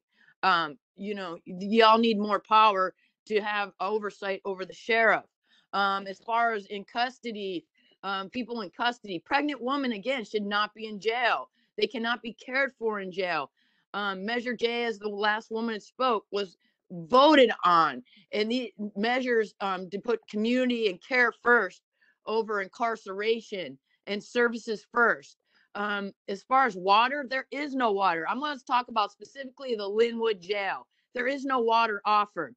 Our bodies are made of 70% water. We need water. There's no proper nutrition. They're putting meds. I believe they're putting meds in the food. It's freezing temperatures. The water is contaminated. There is no outside time of the cell. There is no proper medical care has been denied and delayed. Phone calls are being denied and delayed. No mask wearing of the sheriffs. They don't care about special diets. People are being held after being bailed out. The food, you're getting peanut butter and jelly, orange juice and milk, no healthy food. This specifically Linwood Jail. And why are they asking for people's DNA in the Linwood Jail? That's that's injustice. Thank you. And the next comment will come from Ernie Arce. Ernie, you are unmuted. Please go ahead. Okay, so no worries. Ernie, would you like to make a public comment regarding the LA County jails? 11/8/22. Okay, not hearing Ernie speaking to us. We will move on to, it looks like the last speaker will be Michelle Infante. If you have not spoken on this item and you would like to, please be sure that you raise your hand, or if you're calling in, press *3. Otherwise, Michelle Infante will be the last speaker. Michelle, you're unmuted. Please go ahead. Thank you. My name is Michelle. I'm with Dignity and Power Now. It's what Brendan Corbett says today doesn't translate into what continues to happen inside. We have psychological dehumanizing by the sheriffs. We have poor diets given to pregnant women, bologna and peanut butter sandwiches. Dehumanizing women again by not giving them the proper diets that they deserve. A lack of clean water. The water is brown and there's no clean water, and that's been going on for probably more than a decade. Raping women inside. Sexual language and innuendos coming from the sheriff's department to the women that are inside these facilities, locked down and have nowhere to go. A lack of education. High prices in commissary. Why do we continue to keep the sheriff in the position that he's in? We definitely need a change in our charter amendment, and the ACLU has brilliantly brought forward a charter that we can use. We cannot continue to allow the lack of care that women are receiving inside these facilities, because when they come out and I'm outreaching, the answers that the Sheriff's Department and the OIG has up here today are not the answers that I'm being given by inmates that are being released when they come out. Bologna sandwiches and peanut butter sandwiches for women that are pregnant and brown water that comes out of a faucet is okay. It's appalling to work for an organization and be working with and collaborating with the Civilian Oversight, the OIG's office, and the County Board of Supervisors, and still be here talking about these same issues. please bring forward the charter amendment that the ACLU has brought forward. It will allow us to impeach the sheriff when these type of things are continuously going on for the last 4 years under Sheriff Villanueva's tenure. Thank you. And we do have 3 more people who did sign up. So Stephanie Luna, you are unmuted. Please go ahead with your comment. Yeah, I just want to say that the crisis within the jails is something that should definitely be discussed here all the time, especially considering the increase of in-custody deaths and the inconsistent autopsy findings that follow, following protocols and procedures since 2012. Yet in 2021, 55 people have died in custody. Deputy gangs do exist within the jails, and those body cams, they're just going to end up being edited or accidentally turned off. So talk about it. Talk about it all the time. Thank you. Thank you. And next we will hear from Helen Jones. Helen, you're unmuted. Please go ahead. Thank you. Can you hear me? Yes, we do. Okay, thank you. Yes, just to hear Brandon Corbett admit that there is a problem with the 3,000 boys deputy gang. I haven't really heard official in the sheriff department admit that ever coming out of their mouth, except by Lee Baca, and at one time the sheriff Villanueva, admitted that there was gangs and then retract his statement back. But just to hear somebody from the sheriff department in 2022 admit that the sheriff, the 3,000 boys exist, that's a problem. And I'm glad that he done that, because so many times we keep hearing there is no gang, there's no 3,000 boys, there's no 2,000 boys. He just admitted that. And to know that our families are caught up in these jails, and they're always trying to say, oh, this person committed. Everybody that go to jail don't commit crime. Everybody in jail, a lot of people we know today are innocent. There's even people that went to the gas chamber and been electrocuted that's been innocent. So you can't just put everybody in the jail saying that everybody is guilty. So this needs to change, because he admitted that today, and I really appreciate him admitting that. So this is something that needs to change, saying that there is no gangs. These gangs are violent. They deadly. They done prove how violent they are. And I just wish that this commission will listen to the family, because we know, we have the proof. We have the proof in our depositions. We have the proof in our autopsy report. We know who these gang members are because they are in our report. And if this commission will take the time out and meet with the families in the future, and I mean really sit down and let us help this commission identify the names of these gang members, we would love to help y'all do that, because we already seeing that what's been going on hasn't worked. So please let us, the families and the communities, help y'all make this change in the sheriff department. Thank you. Thank you. And we do have one more person who has signed up for public comment. Andres Kwan, you're the last speaker on this item. Please go ahead, Andres. Good morning. Andres Kwan with the ACLU Commissioners. We are facing a crisis yet again under Sheriff Villanueva, whom we at the ACLU Southern California have deemed as the single greatest threat to our civil liberties here in LA County. He's the Trump of Los Angeles. We've called it time and time again, from his repeated violations of the law and complete obstruction of the Civilian Oversight Commission, of the OIG, of Oversight, his special police unit intended to intimidate and harass oversight officials, to the scourge of deputy gang violence that he has enabled, which is correlated to the dramatic increase in deputy violence, shootings, and record level deaths in jails under his watch. Yeah, we have the Trump of Los Angeles. And in particular, in deputy gangs, Villanueva has gone from denying the existence of them to claiming that they are harmless fraternities, and then adopting and claiming to adopt a policy that is not only meaningless, but we believe that it does not even comply with new state law and law enforcement gangs, all the while defying lawful subpoenas and violating laws and transparency and oversight. But here today, at least as Sister Helen mentioned, we had Deputy Corbett acknowledging the 3,000 voice and the existence of deputy gangs. And the reemergence of these deputy gangs, especially in the jails, is deeply troubling. And it's not shocking then that the OIG's fourth quarterly report confirms that 2021 was by far the most violent and deadly. So what can we do? First off, we must close Men's Central Jail, period. Second, we must implement the ATI recommendations the board has already adopted. And finally, we implore you to recommend to the board that it propose to voters a charter amendment that will strengthen sheriff accountability and create common sense structure of checks and balances. Thank you. And Chair Kennedy, that does conclude all of the public comments for this item. Thank you. It is 10:45 and I think we should take a break. So why don't we resume at, well, it's 10:46. We'll resume at 11:01.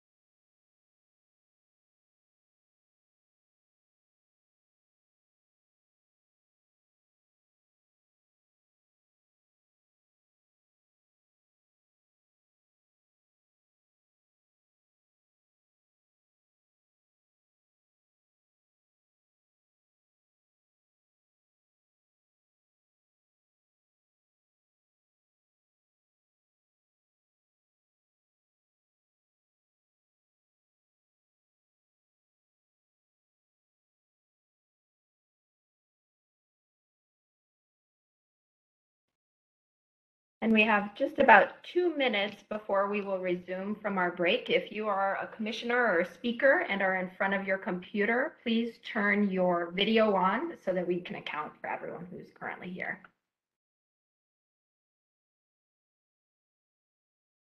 Will do, Jennifer. Thank you.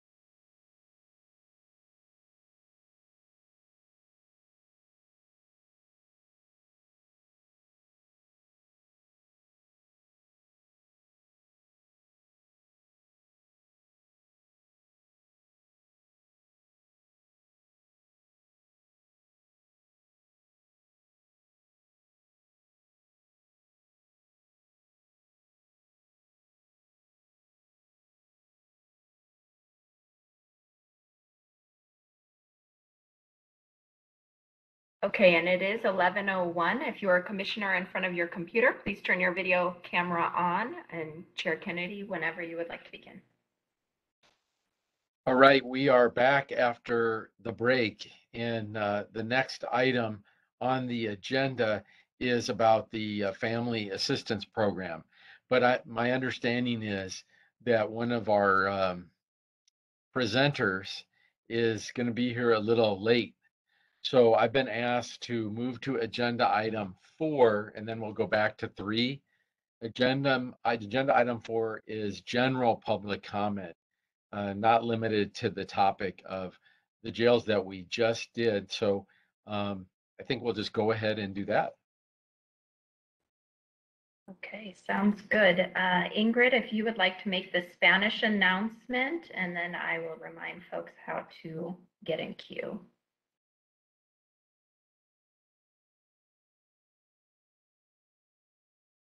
Ingrid, we do not hear you, but I do see that you're unmuted. Still not hearing Ingrid. I will just say again, if you would like to make general public comment, again, this is anything regarding the LA County Sheriff's Department, please raise your hand. That is opening up the participant window and clicking on the small hand icon. When it's shaded in, your hand is raised and you are in queue. If you have called in on the telephone, please press *3 on your phone. That will put you on queue. And then when I see that you are in queue, I will read the first 6 digits of your telephone number and unmute you to have you begin speaking. And again, we'll go back to see if Ingrid, are you ready to make the Spanish announcement? Yes.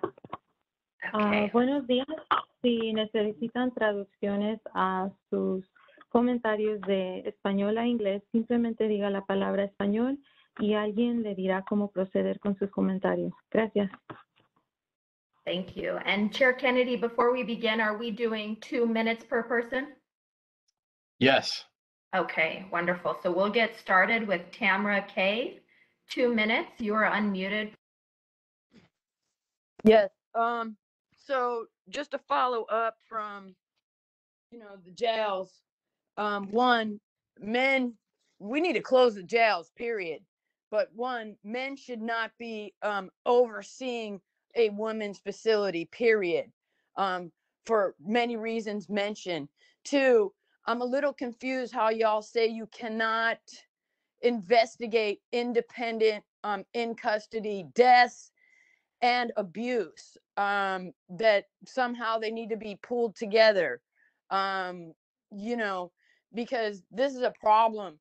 We need independent investigations for people in custody. The jails just need to be closed because obviously if you all are acknowledging and aware that there are sheriff gangs and this has been going on 50 years and this is an internal issue, People are being killed in custody. What was it, 55 this year alone? You know, this is unacceptable. Like the state, the sheriffs, the COC, the board of supervisors, Rand Corporation are all acknowledging their share of gangs, murders taking place. They're killing children like Andreas Guardado and AJ Weber. You know, what about Jelani Lovett recently? What about John Horton? Y'all have not, Miss Horton hasn't, and Miss Jones hasn't seen justice, and she can't even get justice because that would mean John would still be here, right? But so how about some accountability for that mother that's been fighting for her son for 13 years? Everybody acknowledges that this is a deep-seated problem. The Banditos, the Vikings, the executioners, the 3,000 boys, the list goes on. And everybody acknowledges it, but nothing's being done. You know, this needs to be like, you know, it needs to be dismantled. You know, independent investigations. They cannot, the people responsible for the crimes cannot investigate themselves, period.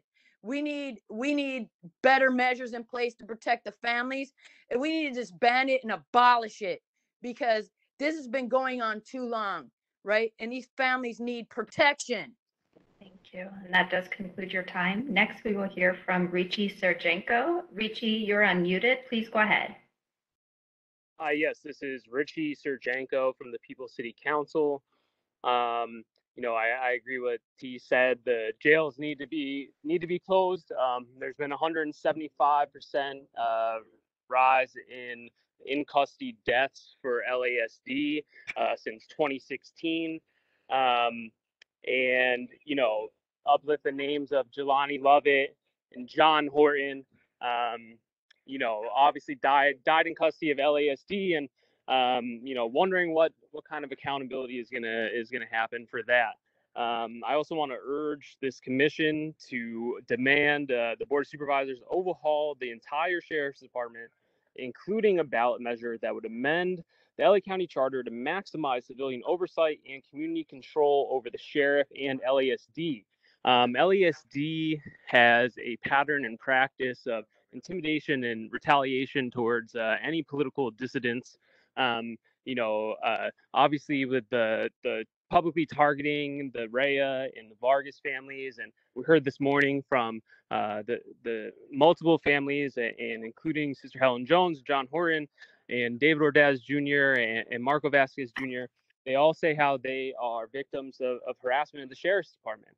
And so think about how insidious it is for the people, the state, to kill someone and then harass their families. You know, obviously you are all understanding of the sheriff's harassment and intimidation and retaliation. Surely gets directed at you. For me, Sheriff Villanueva posted about me on Instagram a few weeks ago, calling me a communist and saying that I'm leading the charge against a Latino sheriff and this and that. It's clear it's not really the best thing for the top gangbang cop in the country to be posting my face like that. But also, fuck Alex Villanueva. Thank you. And next we will hear from Valerie Vargas. You're unmuted. Please go ahead, Valerie. Yeah, can you hear me? We do, yes. Please go ahead. Good morning. My name is Valerie Vargas, and I am the family of Anthony Vargas. And I really don't want to be here calling in, but I need to make this like on public record.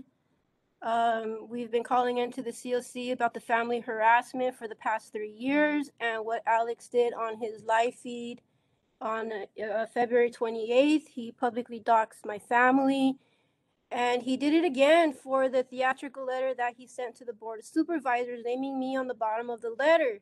No, I'm not a politician. I'm a civilian. I'm an impacted family member that he wrote on this letter.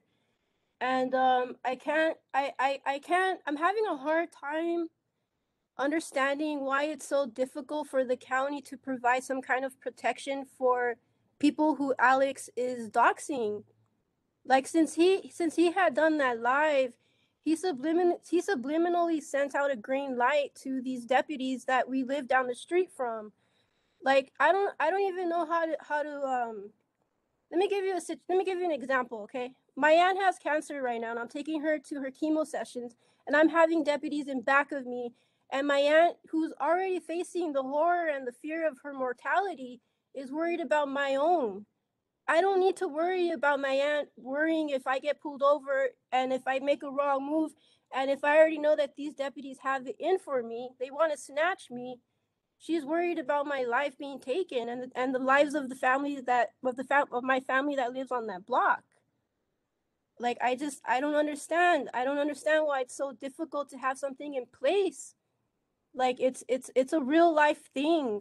You know, we have publicly well documented every single harassment, every single names. Like something just needs to be done, man. Like I can't see myself living like this for another year. Thank you. And next we will hear from Avelia Gonzalez. You're unmuted. Please go ahead with your comment, Avelia. Good morning. Can you hear me? We do. I'm here today to express my concern about the Los Angeles County Sheriff's Department practices. It has already been proven that there are violent gangs within the department that prey on whistleblowers and our community. My son, Angel Reynosa, was 19 years old when he applied for the department as a sheriff deputy. As much as I tried to convince him not to, and I even tried to bribe him, he was committed that he wanted to help people and create change in the department. My son was a target and continues to be a target of the sheriff's department. My son's training officer ordered him to falsify a police report, and there is proof of that. After he confronted his training officer about his lack of integrity, they retaliated against him. Deputies like his training officer are committing crimes and they are not being held accountable for their actions. These deputies are placed in this position of power to protect members of this community, but instead cannot even gain our trust because of their hostile and corrupt actions. Who protects the community from the sheriff's department? That's a question I want to ask. This system is broken. The leadership in this department has failed, and they need to be removed and replaced with people that actually care about this community. People that will lead the department in the right direction.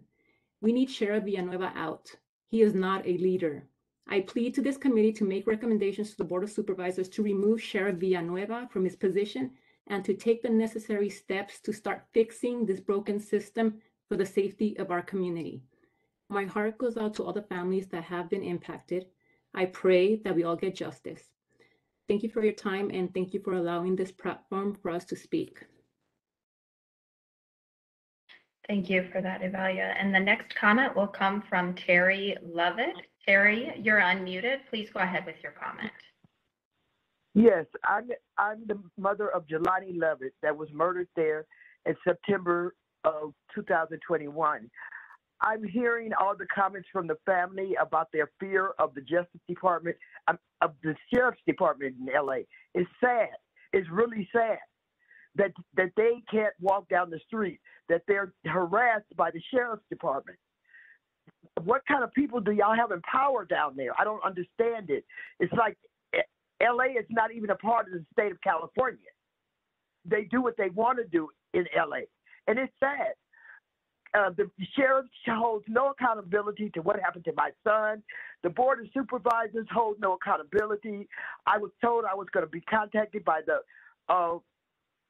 commissioner's office in January when I spoke at Family Impact. I have yet to be contacted.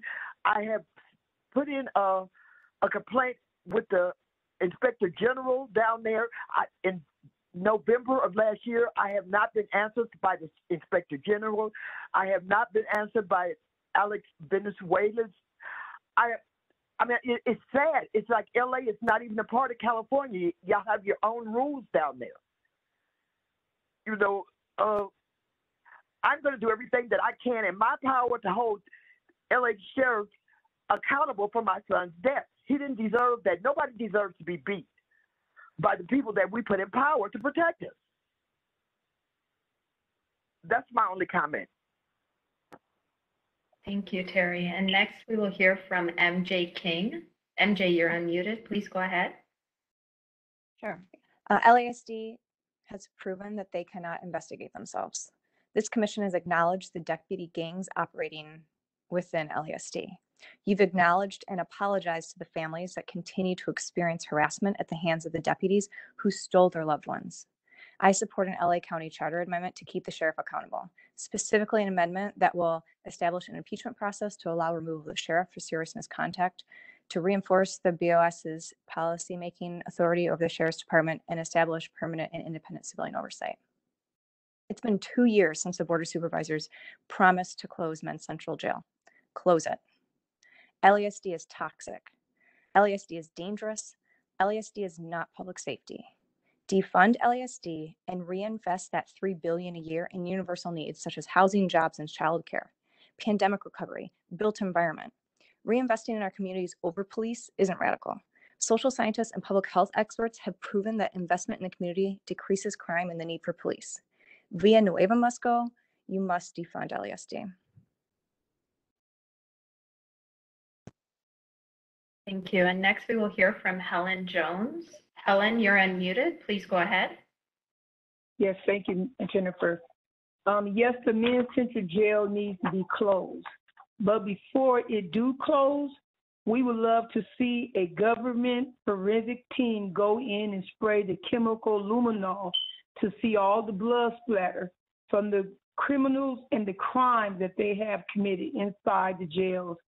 It saddens me just to hear all the families over the last 13 years and just hear how they cry about who do we turn to?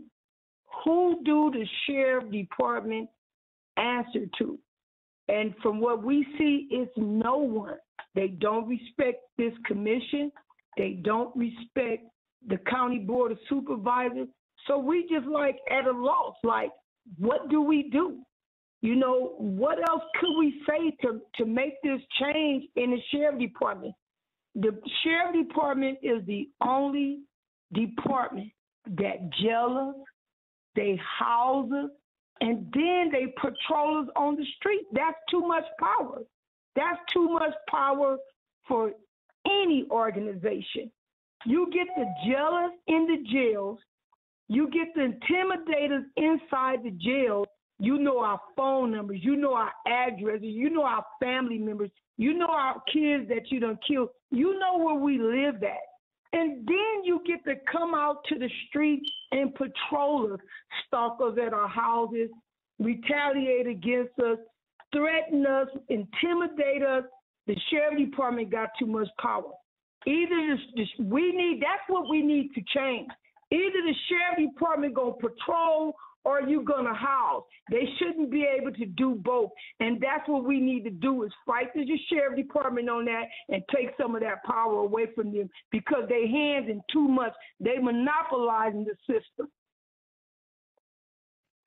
Thank you. Thank you. And next we will hear from Melissa Camacho Chung. You're unmuted. Please go ahead. Hello, this is Melissa Camacho Chung from the ACLU Southern California. I want to thank the COC for getting the OIG's fourth quarter report, as they always do, and just want to uplift the absolute crisis with regard to in-custody deaths. We are seeing more deaths in custody than in any time since the California Department of Justice started recording in 2005. And this isn't because of COVID. 55 people died in custody this year, and that's the rate of more than a person a week. But even if we were to take out the COVID numbers from this year, that would be 47 people. That would still be more than any year going back to 2005. I appreciate the focus that this commission has taken lately on conditions in CRDF, and particularly with pregnant people there. But that's 15 people. And we have 55 people who died last year. I would like to see the commission devote the same amount of time and energy on looking into the issue of in-custody deaths and what can be done. Now, the Inspector General has already said before this commission and before the Board of Supervisors that what needs to be done is to reduce overcrowding. The Inspector General has said that we need to get the population down to 12,000. At this commission September meeting, Commissioner Rubin and Max Huntsman both said that. And today, the population still remains well above 13,000. At this commission's October meeting, staff recommended an ad hoc committee to draft recommendations to assist LASD and its justice partners in reducing the jail population. As far as I'm aware, that ad hoc committee was not created, and the commission has not made recommendations to the county. The commission needs to get involved in the conversation around decarceration so that people can be safe and lives can be saved. Thank you very much. Thank you. And next we will hear from Michelle Infante. Please go ahead, Michelle. Thank you. This is Michelle Infante with Dignity and Power Now. This isn't about more solutions. This is about implementing ideas and solutions you already have been given. With over 100 deaths in custody since 2019, do you really believe our jails are a safe place for people to be housed when people are dying? And we don't even know why, because the sheriff doesn't come out with a 1, 2, 3, 4-page report for over a year after the death has been committed and a killing has been committed inside our jails. LASD is being allowed to commit genocide against Black and brown families here in LA County. And he's been doing it since he started and he was hired. We have the OIG, the COC, the BOS put in place to hold Alex accountable, and nothing is being done and your hands are tied. The solution is to support the charter amendment. Remove the sheriff and definitely do not vote him in our next election. He is a thug at best, and so is his department.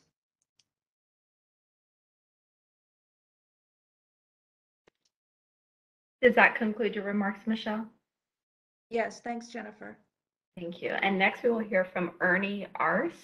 You're unmuted. Please go ahead, Ernie. Ernie Arce, would you like to make a comment? Hearing nothing, we will move to Pastor Q. You're unmuted. Please go ahead, Pastor Q. Good morning. Can you guys hear me? We do. Yes. An elected official without accountability is a tyrant. And that's exactly what the sheriff have been demonstrating to us. Just because someone breaks the law does not give people the right to treat them unjustly. If you treat them unjustly, you have broken God's moral law. Romans 13 does not say that the government nor the dominant culture has a right to mistreat you because you broke the law. So I'd like to say to our society, quit using Romans 13 to justify your own evil. What good is the law if it allows injustice against those who break it? If someone steals food, it's not the same as stealing millions of dollars. There's no script that condones injustice and abuse against people who are in custody. None. The sheriff department is destabilizing our community. When you have a sector of society that believes the sheriff can do no wrong and another sector of society who are being abused by the sheriff or by law enforcement in general, that's a recipe for disaster.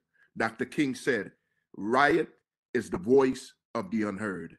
I'm here to echo that idea today by saying violence is the voice of the unheard.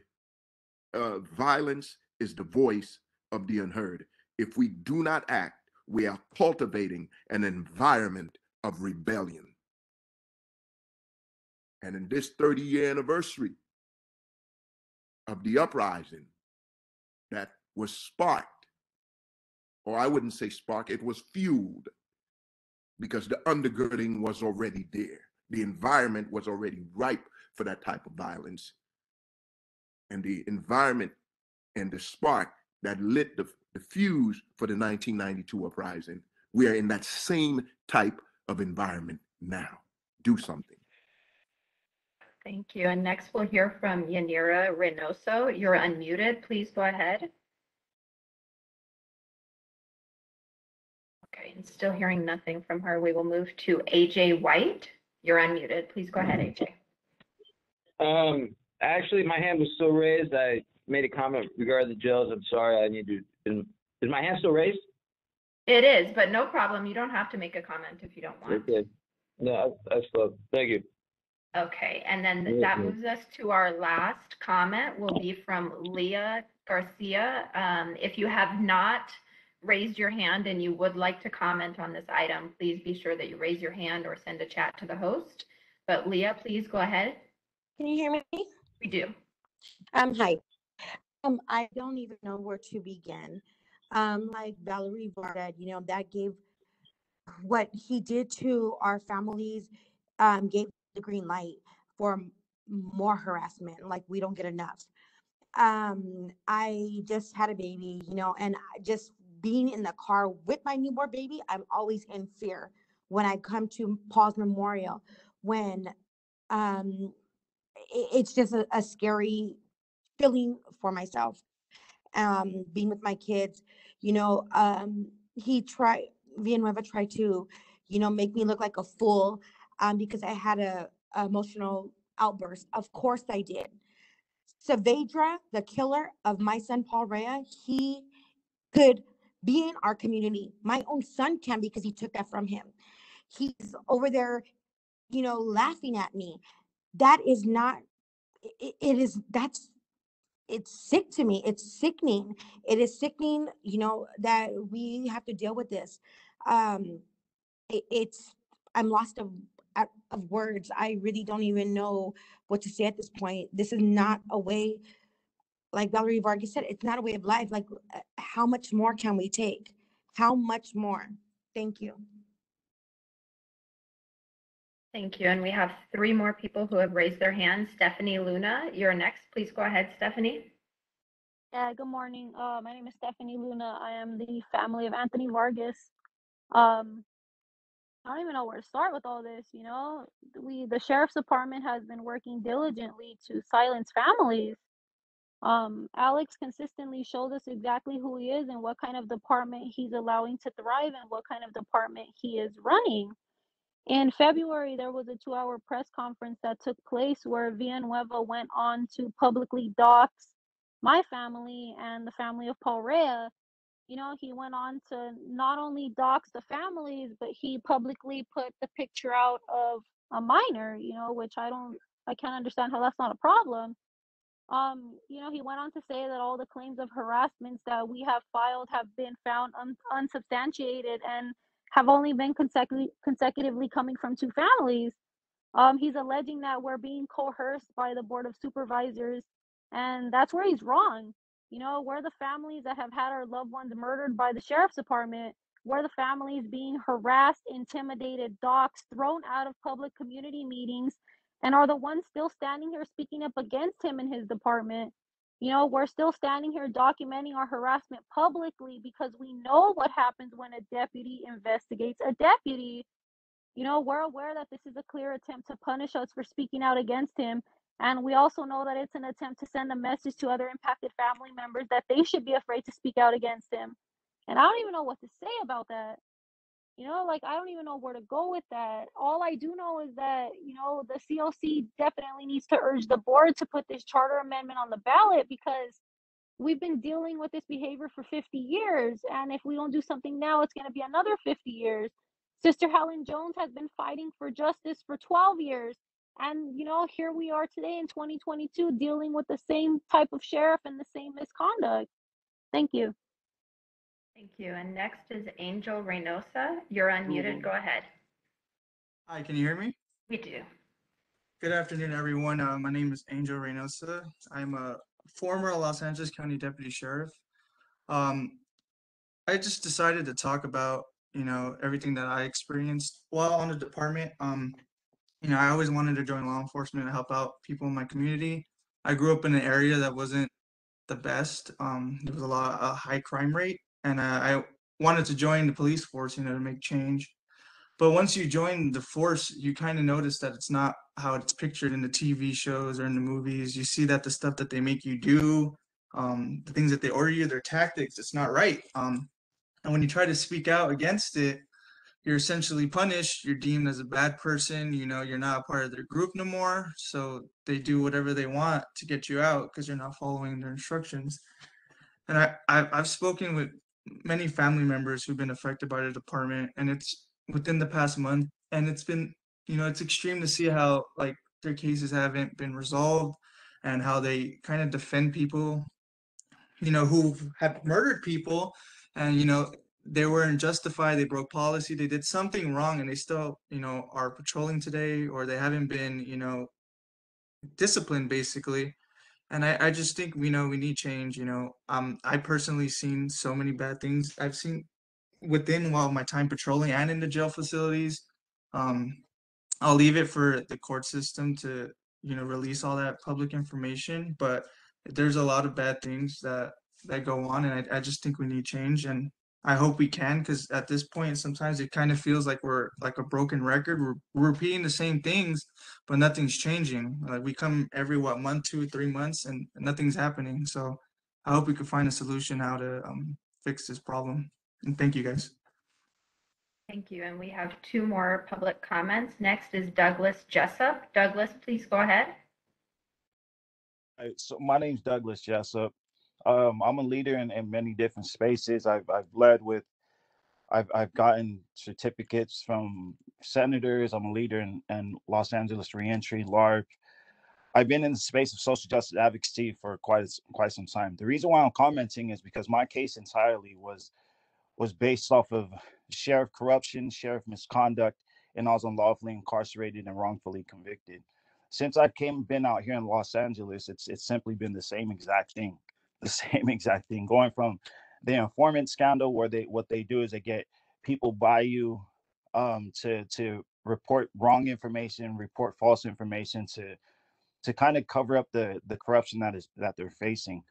I thoroughly believe in change occurring, and I see one thing that causes it so change doesn't happen is they're able to kind of bypass what's happening through legal jargon and just kind of fool people. It's sad to see so many different individuals speak up against the injustices of the sheriff's department, and the sheriff kind of just acting like it doesn't matter. When I was in jail, I've seen many inmates actually get beat down. I've seen inmates get killed. And in the social justice realm, there's been so many different people that have passed away untimely. I think now there is a time that actually we are in a position to actually hold the sheriffs accountable and also cooperate. Even though this happened to me by the hands of the sheriffs, I'm also very, very negotiable on how this needs to be done. It's sad to it's time that we finally got people that spoke up for the people and that actually represented it to the T. I think ultimately anybody's objective should really be to live in a safer community. And right now it's simply not happening for those of us that are of color and come from marginalized communities. Thank you. And our very last public comment for general public comment will come from Carlos Montes. Carlos, you're unmuted. Please go ahead. Yes, good morning. My name is Carlos Montes. I'm a member of Centro CSO in Ball Heights, East LA, longtime community activist. I'm also a member of the Ball Heights Neighborhood Council. I'm here to support the families who have lost their loved ones and now are still being harassed by Villanueva. Villanueva's got to go. I say adios, Villanueva, buta banditos. The banditos are the gang at East LA that killed Paul Rea, Anthony Vargas, and many more young men that over the years we forgot their names, like Edwin Rodriguez. And I'm also here to say that, remember during the Colts Commission doing similar testimony, we need systemic change. I support the proposal for a charter amendment to give the Civilian Oversight Commission more power, more oversight over the sheriff. And also the ability to remove the sheriff when he violates the law. I'm an elected official at Ball Heights Neighborhood Council, but I'm an advisor. I don't have no power. I can just advise Kevin De Leon or the city council. We have a small budget. And so we have an advisory power. So you all don't have any real power. You have subpoena power. So a charter amendment would make you a permanent department of the county and give you the power to really have oversight and power over the sheriff. And we're talking about people power, a democratic process where the people rule. Power to the people has been a slogan for years. And I will add that, we need civilian community control over the sheriff. Even the Colts Commission recommended advisory groups at each sheriff station, but it ended up being appointed by the captain. So that was a joke. So I'm here to support the families, support the proposal for a charter amendment that you asked the Board of Supervisors to put it on the agenda, to vote on it, so we could vote on it at the November election. So thank you very much, and the struggle continues. I've been in the county jail too, by the way, being abused and seen the violence. Thank you very much.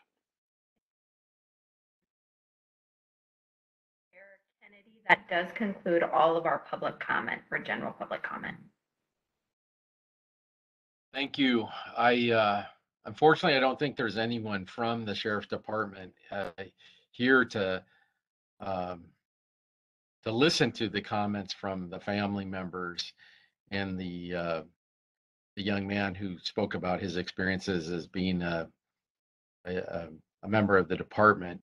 And I don't understand why we don't have a representative here. Ryan, maybe we can take that up. I know it's a recurring issue. I'm going to go back. I'm going to go back to our last item number 3, which is a presentation and discussion regarding the LA County Family Assistance Program. This is a product of the COC, and we, for a long time, have been advocating for the creation of support for the families of victims of police violence as they struggle through that process.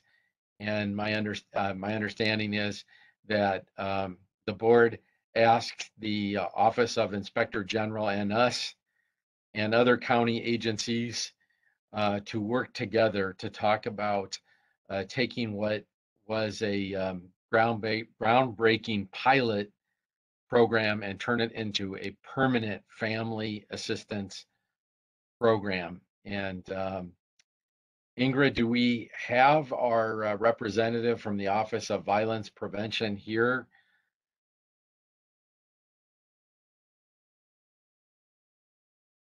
I'm sorry, Ingrid, we can't hear you. She's not on yet. She'll be joining us at noon, but I can go ahead and start the presentation and move forward with it. And hopefully by the time the presentation is over, we can have her join us and she could expand on some of the things that I cover. I appreciate you filling in. No problem. So Jen, if you want to let me know when I can start. Yeah, I think it's. Can you all? We're good? Okay. So good morning, everyone. Before I begin, I'd like to just take a moment to acknowledge all of the families who have lost a loved one, either through an in-custody death or a fatal use of force. I thank you for your courage and your tenacity over the years with sharing your stories with us, whether through public comment or meeting with us in person. Thank you for just continuing to uplift your voices. For our attendees and anyone else present, I'd like to also recognize that the subject matter is heavy. So if you need to take a moment for yourself to walk away or take a deep breath, please be assured that our meeting is recorded, so you can always come back and take a look at it at your leisure. As of today, the Family Assistance Program has not achieved permanent status or funding.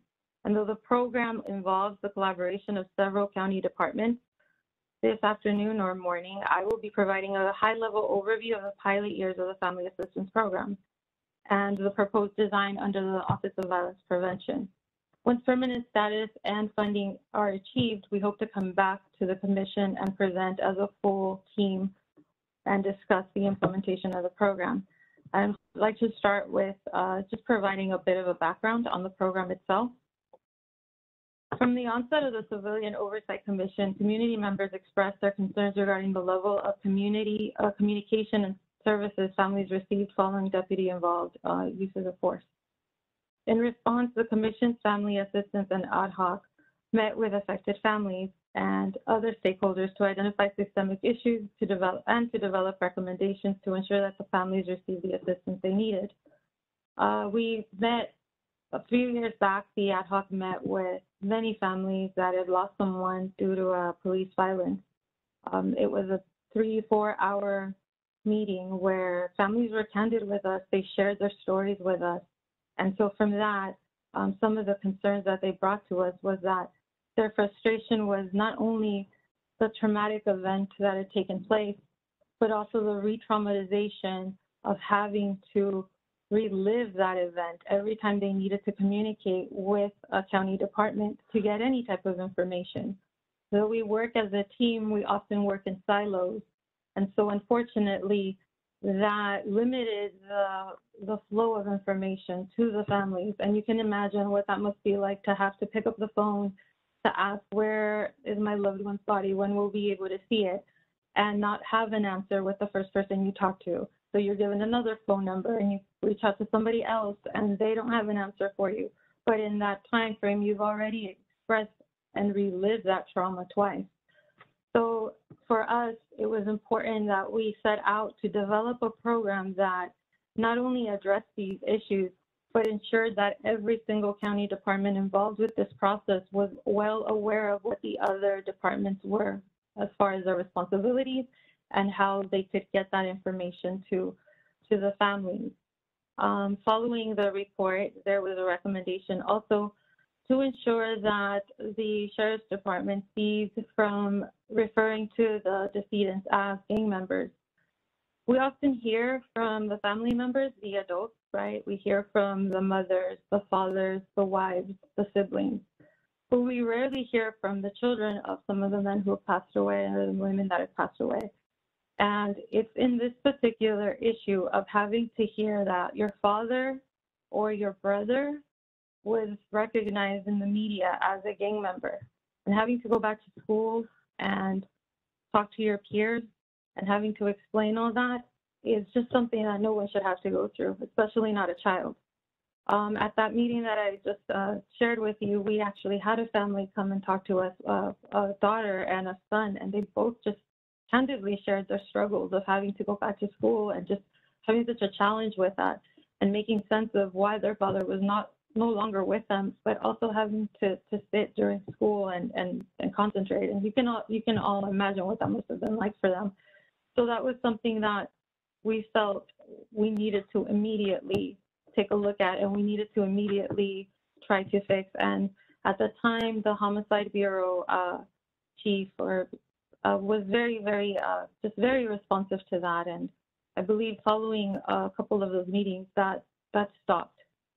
Did it stop forever? I don't think so, but it did stop. And so with that in mind, we set out to really design a program that would help get these families the information they needed with not only timeliness, but with the trauma response care that they deserve. The essence of this program and the objective of the program is not only the communication that we provide to these families, but it's really just to recognize the humanity in the families and the people who have passed away. So for us, that's where we are. That's what we keep in mind whenever we take a look at ways to improve it. We recognize that this program is not perfect and that it probably will never be, but that there's always room for improvement and there's room for collaboration. I'm gonna go ahead and talk to you about the pilot years. So the program started on August 1st. The pilot really was meant to be a pilot year, but it ended in November 2021 when the funding ceased, or all of the funding was utilized. From August 2019 through November 2021, the program had a total of 115 deaths that occurred that had qualified families for the assistance services. However, only 45 families received services from the program, which is about 40%. 24 families received financial assistance for burial expenses. 21 families only received assistance from DMH advocates to connect with community resources and mental health services. Of the families that did not receive services, some of the reasoning was they couldn't find the next of kin to actually get in contact, or they just simply declined at the time. One thing to note is that the burial expense fund of this program is something that was novel and that we received much pushback. But our intent was to recognize that the families weren't at fault, that this wasn't a commentary of liability or fault, that this was just acknowledging once again their humanity and the challenges that they were facing going through all of this trauma. So with that intent, the ad hoc pushed forward and pushed to make sure that there was funding identified specifically for the the burial funding piece. After the pilot program, we were asked through the motion to receive community feedback. And we held a town hall where we heard not only from family members, but we heard from professionals, from people from the county, as well as community-based organizations that have worked directly with these families. This program is what it is, yes, because there are departments from the county that are working well within it, but it's also what it is, and these families are receiving the support that they need because there are so many community-based organizations that are out there doing the work, that are out there talking to whoever they need to talk, that are guiding these families, that are holding their hand through this really traumatic experience. So some of the community feedback that we received was some participants were not aware that the program existed. And so that's something that we definitely, in redesigning this program, we definitely want to highlight the program and make sure that there are effective ways to outreach to the community. The county's huge, so it's imperative that we do our due diligence and make sure that all of the communities in the county know that this program exists, whether they're Spanish speaking, Armenian speaking, whatever the language is, whether it's the 8 different languages that are covered. That's something that we've now are keeping in mind and realize that we need to do that and really uplift the program so everybody knows that this program exists. Not only the residents, but it's imperative that all of our county partners know that this program exists because there are so many other county programs that are effective that could help service some of these families, and so we just need to make sure that we bring that together. After learning more about the program, some families did highlight its value for the grieving families that they couldn't receive in other programs, such as the Victims of Crime Fund. Many families whose loved ones had died as a result of a fatal use of force also highlighted the need, again, for outreach efforts to be led by community-based organizations, because many of them shared their ambivalence, right? If you just witnessed your son or daughter or your husband be shot, you may, by an LASD representative or deputy, you may not feel very comfortable seeking assistance or guidance from somebody with a county badge, whether it's, someone like me, someone from the Department of Mental Health who did an amazing job going through the pilot, becoming the advocate for those families. They did recognize, and we all did recognize that at that moment of trauma, you are not very trusting of anyone that has that county seal behind them, right? So that's something that we kept in mind, and it's a lesson that we learned that we need to bring these community-based organizations to the table because they have that experience, they have that rapport with the family members, and they are not county. Additionally, mental health services should be a key component of the program. Though the advocates did a wonderful job at trying to get these type of services to the families whenever the families reached out to them, the funding isn't there to provide the service, and so that's something that this new program we hope to identify and have funding there so that these families can receive the mental health services that they need, right? And it's not just one member of the family, it's the entire family, it's the children, it's the parents, it's the siblings or the spouses that all need that essential mental health service, mental health support. And oftentimes, as we all know, insurance doesn't cover that, or they just don't do a great job of providing that consistent support that they need. Additionally, the status updates that families received were inconsistent. And so that's something, again, that the families gave us feedback on, not only during our listening session, but through surveys and through comments that we've heard throughout the many commission meetings we've had. We've heard, what is the status of the autopsy report? What is the status of the investigation? I don't know. When will our family receive the body-worn camera footage? All of these things were things that were echoed back to us that though the family assistance program existed, these questions still kind of loomed up in the air and were not clarified to some of the families. Another thing that was brought to my attention recently was the burial fund piece. Though it exists and though it helps, there's a component that if the family receives that funding directly, then they may be affected later on when they do their taxes. So that's something that we need to take a look at further.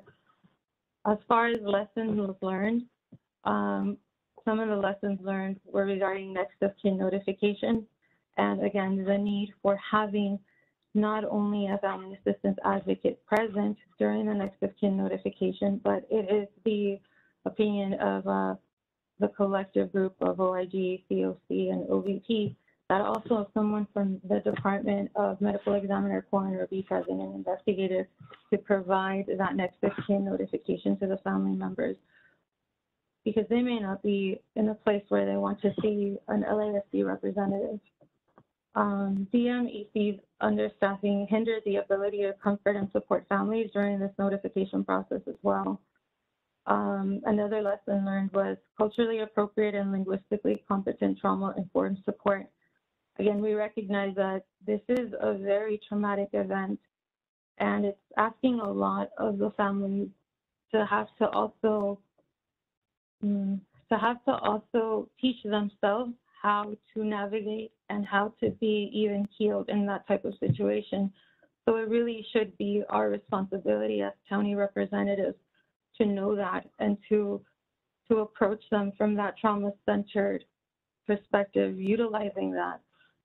So that is something that, again, the department, not the department, the program in its essence, that's something that we hope to continue to do, but nevertheless, we still need to identify ways to make sure that anyone who comes in contact with the family members has that trauma-centered piece and training to do so. Continuing the need again for mental health services.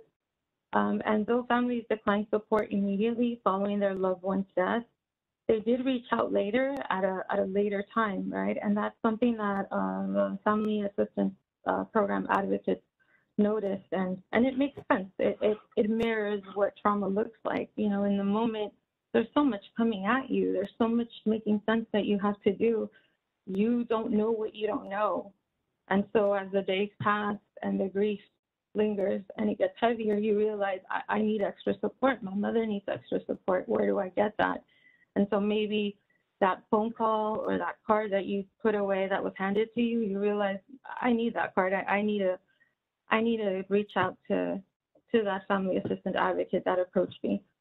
So that's something that we've learned and we've kept in mind. And so our goal hopefully is that moving forward, unfortunately, even though these situations will continue to happen, that the family assistance program is cognizant of that, and so reaches out to the families, even if they decline service in the beginning, reaches out to them in a timely period just to check in, to see how they're doing, to see if things have changed, to see if perhaps maybe they are open to receiving that care that they need.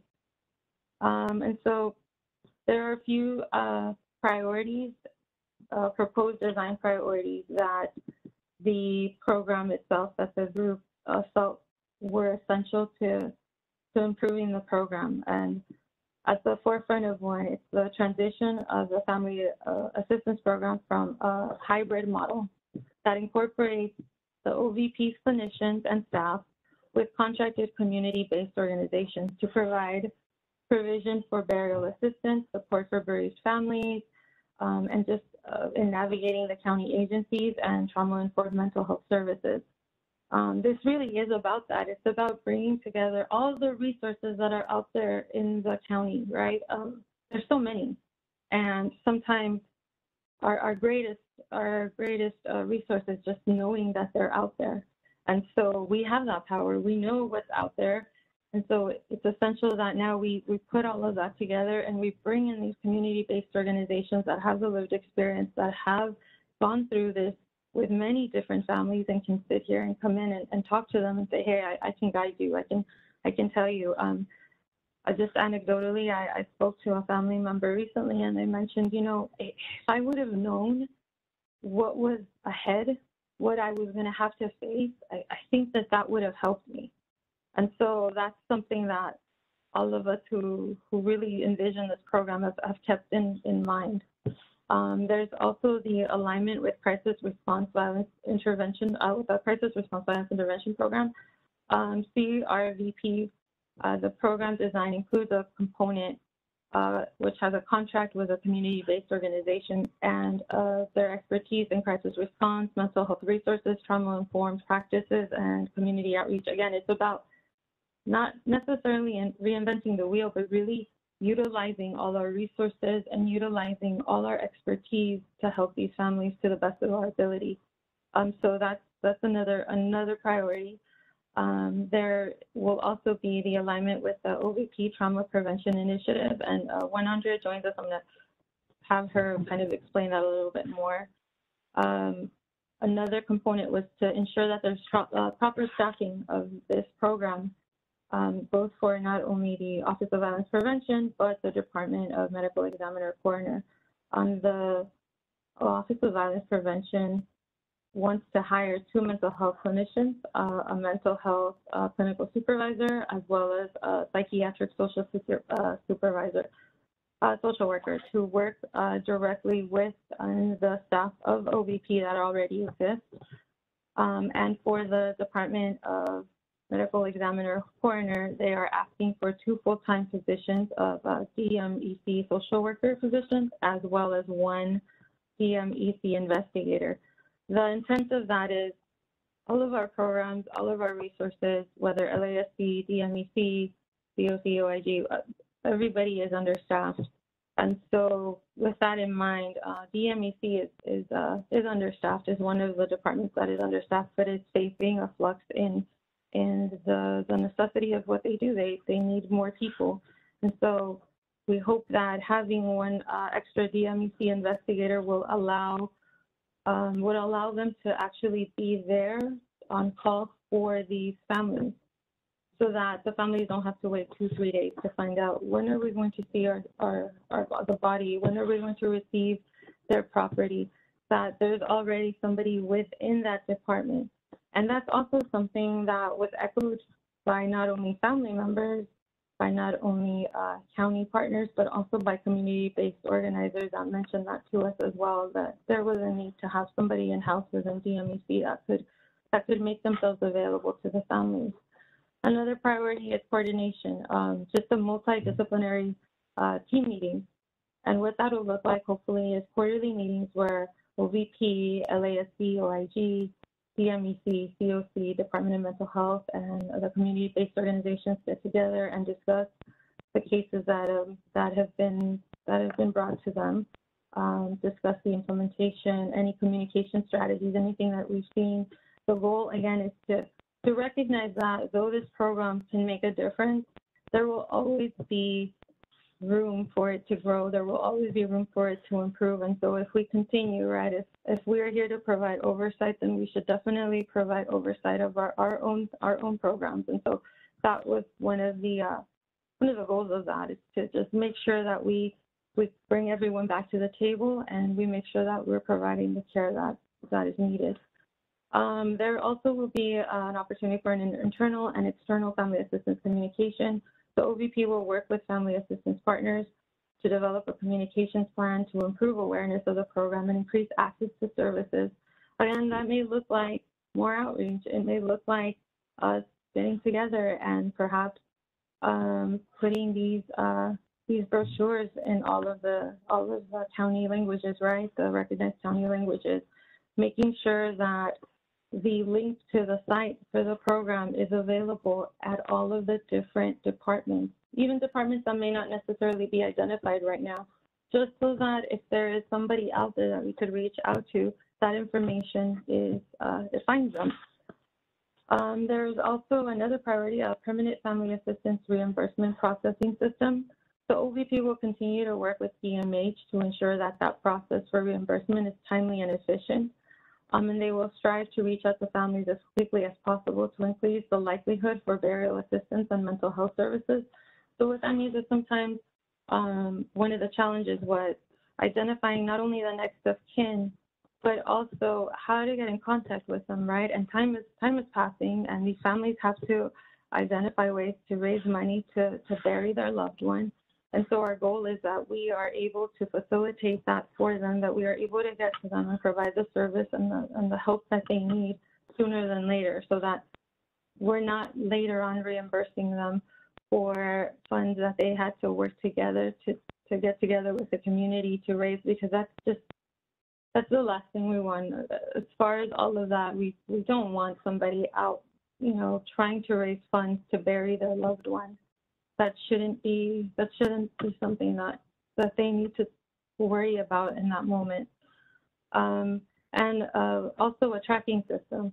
And this tracking system was also part of the motion from the October motion.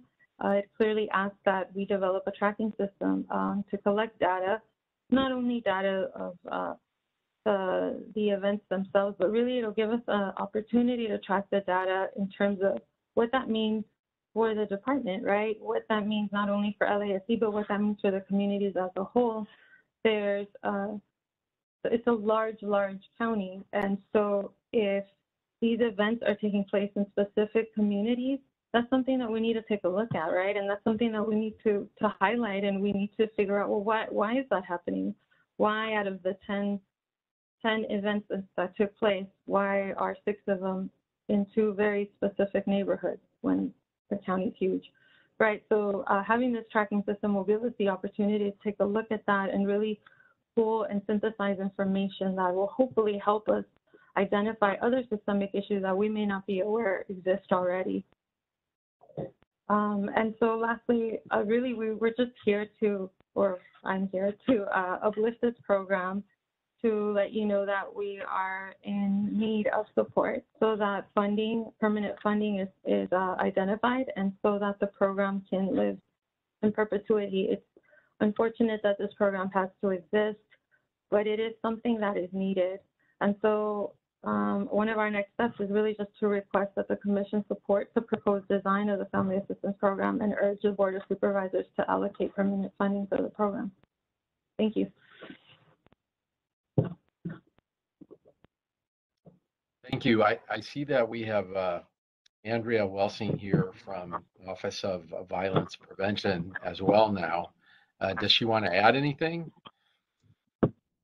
Hi, good afternoon, and sorry that I'm late. I was coming from another meeting, and but I heard Ingrid and and how she described this, and she did, you know, she said it all pretty much. I think the only thing that I want to add is to reiterate and echo what she said. A permanent family assistance program in LA County is the right thing to do. And there are families who are suffering, and we are eager, if the board decides that, to take this on, and we would continue the work that DMH has built, and we would continue to work with them as well as other departments just to continue to build this out. And I think it really leverages many of the initiatives that we're already doing, and most you know, some of the critical points are a couple of things is the communication. We really heard that in the listening session, making sure that people know about this program, know how to access this program, really do our work, due diligence there. Also, compassionate response early on, making the system as easy to navigate as possible, and that really engaging community members themselves in this response, so that it's not just us and our mental health providers, it's not just the coroner's positions that we would like to support in terms of next of kin notification, but it is really engaging trusted community members themselves. And we urge the commission to help support this program, and we are eager to start this work once we're given the move forward to do that, or the ability to do that with the funding and with the directive from the board. Thank you. That's all. Thank you. And Andrea, I think it's going to be an easy sell for this commission to support you as you try to create a permanent program here, because we just really believe in what's being done here. I'm going to open it up for commissioner comments, and I want to start with Patty, who from the beginning has been a fierce advocate for family assistance of this kind. So Patty, do you want to say anything? Thank you so much, Chair Kennedy, and thank you, Ingrid, for such a comprehensive explanation. And thank you, Andrea, for joining in and pushing this forward. I really feel that we're going to be able to institutionalize this program. This is a program that was came to us from the families, the trauma impacted families. Practically our first meeting at the COC. And I just want to say that this is not only now going to be a community-based program in connection with a lot of county organizations, but county agencies, but this is a community-initiated program 5 years ago. And I want to give a shout out to particularly those families who came forward early on, and we sat many hours talking with them, and also them coming to our commission sessions. But if it wasn't for Youth Justice Coalition and Dignity and Power Now, who had been organizing with those families, we would not be here today. So I really want to thank those folks. Some of them are still around, and Michelle Infante, you know who you are, early starter of this initiative. And I really want to thank thank Miriam Brown and her staff at Department of Mental Health, and Max Huntsman at the Office of Inspector General, Michael Dark and Katie Butler, of course, Andrea Welsing and Kelly Fisher, and everyone at Department of Public Health who created the Office of Violence Prevention, which is really, and makes so much sense for this program to sit there, kind of at the center of a lot of railroad tracks moving out into the community. It is the right thing to do. It is the right thing to do. We were able to get, I remember when it was, oh my God, I think it was 3 years ago that we sat at the Board of Supervisors when we were all in person, when we had the support of the board because we had the heads of every department. The coroner was there. Barbara Ferrer was there from the Department of Public Health. The sheriff, totally supportive of this program. The sheriff's department, totally supportive of this program. Department of Mental Health was there. And it's, sorry about that, it's my dog barking. So that was that initial thrust of illuminating this issue. And we've moved into that pilot project and learned so much. And now we're at this point of really need to make it happen. We've learned so much.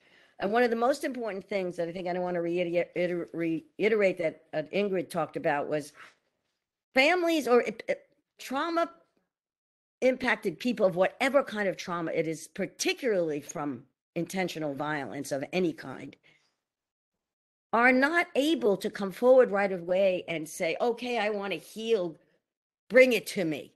It's a process, and sometimes it takes years to reach out, so knowing that, though, we can work with that and we can provide support, possibly facilitate easier access to the kind of support that trauma impacted families need. This is a no-fault program, and I think that was a little bit hard to get people to understand in the beginning. This is not blaming families. This is not blaming anyone for what happened. It's about taking good care. That's a trauma-informed response. And through the families coming forward and through developing this program,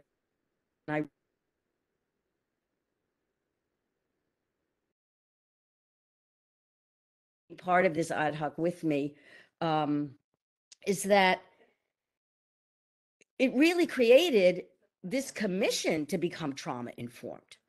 So this program has, even in its infancy, and then it's like moving on and growing, and then the pilot, it has already had a lot of influence, and I think that's a lesson learned because, we're not talking about hundreds of thousands of people, thank God. But we're talking about a critical number and a particular kind of group of people that we can learn from to impact all of our systems. And the fact that we know that some people don't want to, of course, people don't necessarily want to go to the sheriff's department because that's who caused the death, right? That circumstance. But the fact that we know that they're hesitant to go to the Department of Mental Health or Department of Public Health, that's good information. We have to, these public services exist for the public. So we have to make them work. So it's not just about trust in the sheriff's department that has to happen, but it's trust in all the county departments. And the fact that we can focus on this and make this work and get the Board of Supervisors, of course, when you institutionalize something that costs money. That costs money, and that's where the rubber meets the road, and that's where we're at now. So I just want to appreciate everyone. It's been a long road. My heart continues to go out to the families. It's extraordinary, the group, the family members who continue to come to us, even over all this time. And it's so important, these continuous testimony and staying connected to the families. So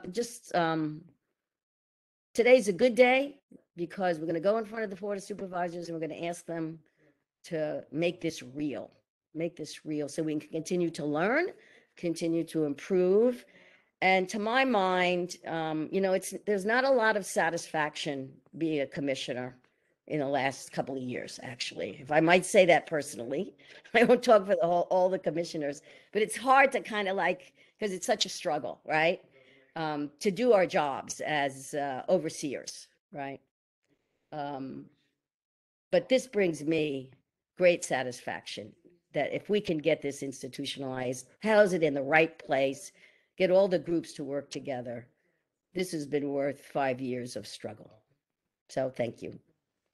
Thank you, Patty. Now don't scare Jamon. He's a new commissioner. Leo.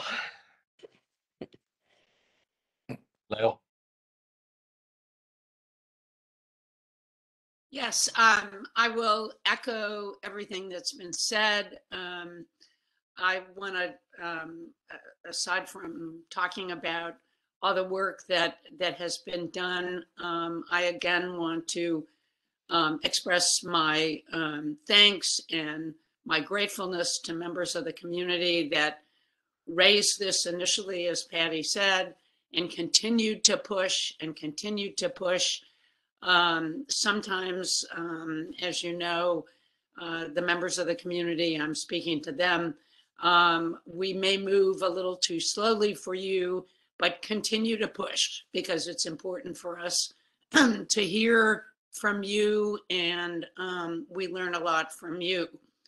With that said, I mean, Patty's been an incredible force getting this moving, and Ingrid, I want to thank you for the work that you have done, which has been just monumental, and the dedication moving this forward. And Andrea, we are now in a new realm, and I am confident that this is going to happen. But the funding, as you know, has to be significant. Otherwise, it just doesn't work. So if there is a suggestion that a motion on the part of this commission should be drafted, voted on and drafted to go to the board, I want to propose that, but I would like to hear from everybody else first. I think we need to take a very strong stand and pass a motion to encourage the board to make this permanent and to fully fund it. Well, that sounds like a great suggestion, Leo. Is there anyone else who wants to weigh in? I was going to say, it sounds like a motion, and I'll second it. Yeah. It is a motion. I can, we can put it in the right form, but I guess one of the questions that I have, Andrea, for you is, do you have a dollar amount Or does anybody have a dollar amount that you're looking for to fully fund this? Thank you, Commissioner. We do. And it was in the OIG report that was submitted on February 22nd. So you might have it, but the dollar amount we are asking for is 1.5 million, a little over that. We believe that is critical for all the components that are needed to support a permanent, ongoing family assistance program. That includes money for families for burial, but outside of that, there are other things, flexible funds to help support families, burial cost, but also for staffing here. In the Office of Violence Prevention, offices of violence prevention don't typically have this, but what's critical and what we know is that you need mental health professionals to respond the appropriate. And so we are asking for that staffing as part of this request or the project design.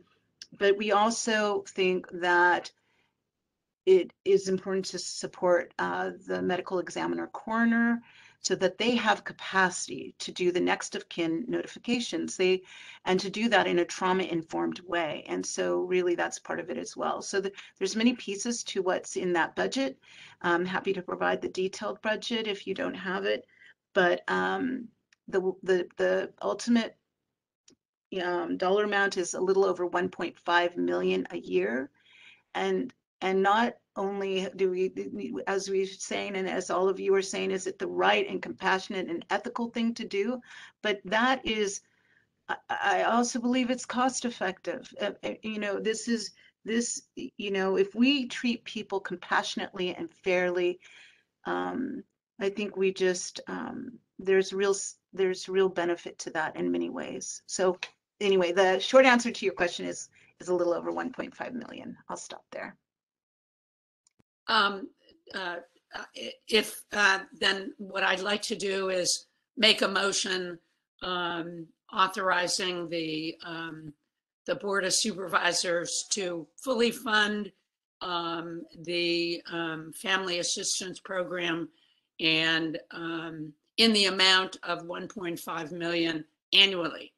And anyway, I think that would be the basis of the motion. So I make that motion. And JP, I think you seconded it already. And I will second that, yes. And Great. so maybe someone who knows the procedures better than I do can tell me, do we take public comment before we vote, or do we vote now? You'll have to take public comment beforehand. Go ahead, Brian. Yeah, you have to take public comment. Thank you. Thanks, Alex. So should we do that? Jennifer, should we take public comment on the Family Assistance Program presentation we just had, and then we'll end with a vote on Lael's motion? Mr. Chair, I just want one point of clarification. Commissioner Rubin, you said a motion authorizing the Board of Supervisors to give this $1.5 million. Did you mean urging the board? Yes, I did. Thank you for Okay. your correction. And I assume Thank that Commissioner Harris will continue his second. Yes, I do. Thank you. Okay, and before we begin with the public comment, first we'll have Tamara Kay, but Ingrid, would you like to provide the Spanish announcement? Yes, absolutely. Si necesita traducción a sus comentarios, por favor simplemente diga la palabra español antes de comenzar y alguien le dará instrucciones de cómo proceder. Gracias. Great, and we'll have 2 minutes per person. Tamara Kay, you're unmuted. Please begin. Can you hear me? Yes. Thank you for the presentation, Ms. Williams. Like you said, it really is a shame we would have to have these programs in place, but they're necessary. Fully fund this program. I would say, we need community-based programs and people that are trained and have experience, and they should definitely be Black and Brown led, because these are the communities most impacted. There should be no law enforcement or sheriff involved in these programs. These are the people, and I think Ms. Giggins even said, responsible for this trauma. So they should be no way and shape and form involved in this process of healing and family assistance. And I don't think county workers should be either. Also, what does access look like as far as families obtaining access to these programs in a timely manner? You know, it shouldn't take a long time to receive this assistance. And also, you know, we need to support the charter amendment, the ACLU implemented to impeach the sheriff and strengthen the COC power once again. I fully support the family assistance program. And again, I can't say enough or reiterate enough that these should be community-based programs led by Black and Brown community members that have experience and are trained. And thank you for your time. I yield the rest of my time. Thank you. And next we will hear from Richie Sergenko. You're unmuted. Please go ahead, Richie. Hi, yes, this is Richie Serdenko from the People City Council. You know, I want to applaud the Office of Inspector General for its thorough reporting on the pilot family assistance program and the commitment to families who have lost loved ones to sheriff violence, misconduct, and neglect. You know, this is the very least that the county can do. You know, to provide messengers who are trained in trauma-informed practices and can provide empathy and support during the worst days of a person's life. In order for a social worker to provide effective notification, the sheriff department must share details of a person's death quickly. Next of kin have a right to know the answers to the very basic questions about their loved one's deaths. The budget proposed, however, does not sufficiently account for the funds needed for burial costs. You know, first, the OIG estimates that 50 families will need these services every year. However, in 2021, 55 people died in custody, and LASD fatally shot 11 more. That's a universe of 66 families just last year. There's no basis to estimate a lower number for 2022, considering they've already killed 4 people this year. The sheriff's deputies shot and killed 4 people this year, and I'm sure they have continued the practice of negligence and violence in the jails, and we won't see a decrease in those numbers. The report also notes that money for burial services ran out sometime in 2021. We recommend that the OIG ask for funds to cover all eligible expenses for families who need support. Our positive recommendations here should not disguise the fact that we need the program, because Sheriff's Department is killing people and letting people die in custody. Encounters with the sheriff's deputy, whether on patrol. That does conclude your time. And next we will hear from Julie Martinez. As a reminder, if you would like to provide a public comment regarding the Family Assistance Program, please raise your hand now in the participant window. And if you are calling in, please press *3 on your phone. Julie, please go ahead. Thank you. Thank you to the OIG and to the commission. This is real change. This is real change that what we really need from you. I wanted to go through the various different steps of grief and trauma that occurred. First, the killing by a deputy sheriff occurs, and the family is in severe shock. Then the discovery and the details of what happened to their loved one creates more shock. That the body was left on the street, no emergency vehicles arrived to administer aid, even though we can clearly see through whistleblower video that was secretly recorded that our loved ones were still alive. Then the step with the coroner creates another level of trauma, because as we know, the coroner has been complicit with law enforcement, almost crafting their reports to be in line with the sheriff's. Then the notice of the family comes by someone who's ill-equipped to provide such a horrible notice. Then the day after, we gather at the memorial site, and who rolls up? Not street gangs, but the sheriff deputy bandito gangs from the East LA station, 14 sheriff deputy gangs mocking, laughing at the family. That's another level of trauma. Then, as the family becomes more outspoken, the harassment continues. The doxing by the sheriff, photos released of their names.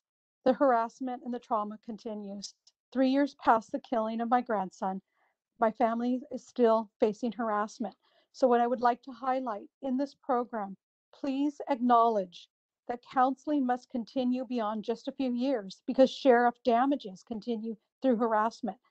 And I did see my family suffer, and counseling is needed. And a last thank you to all of you.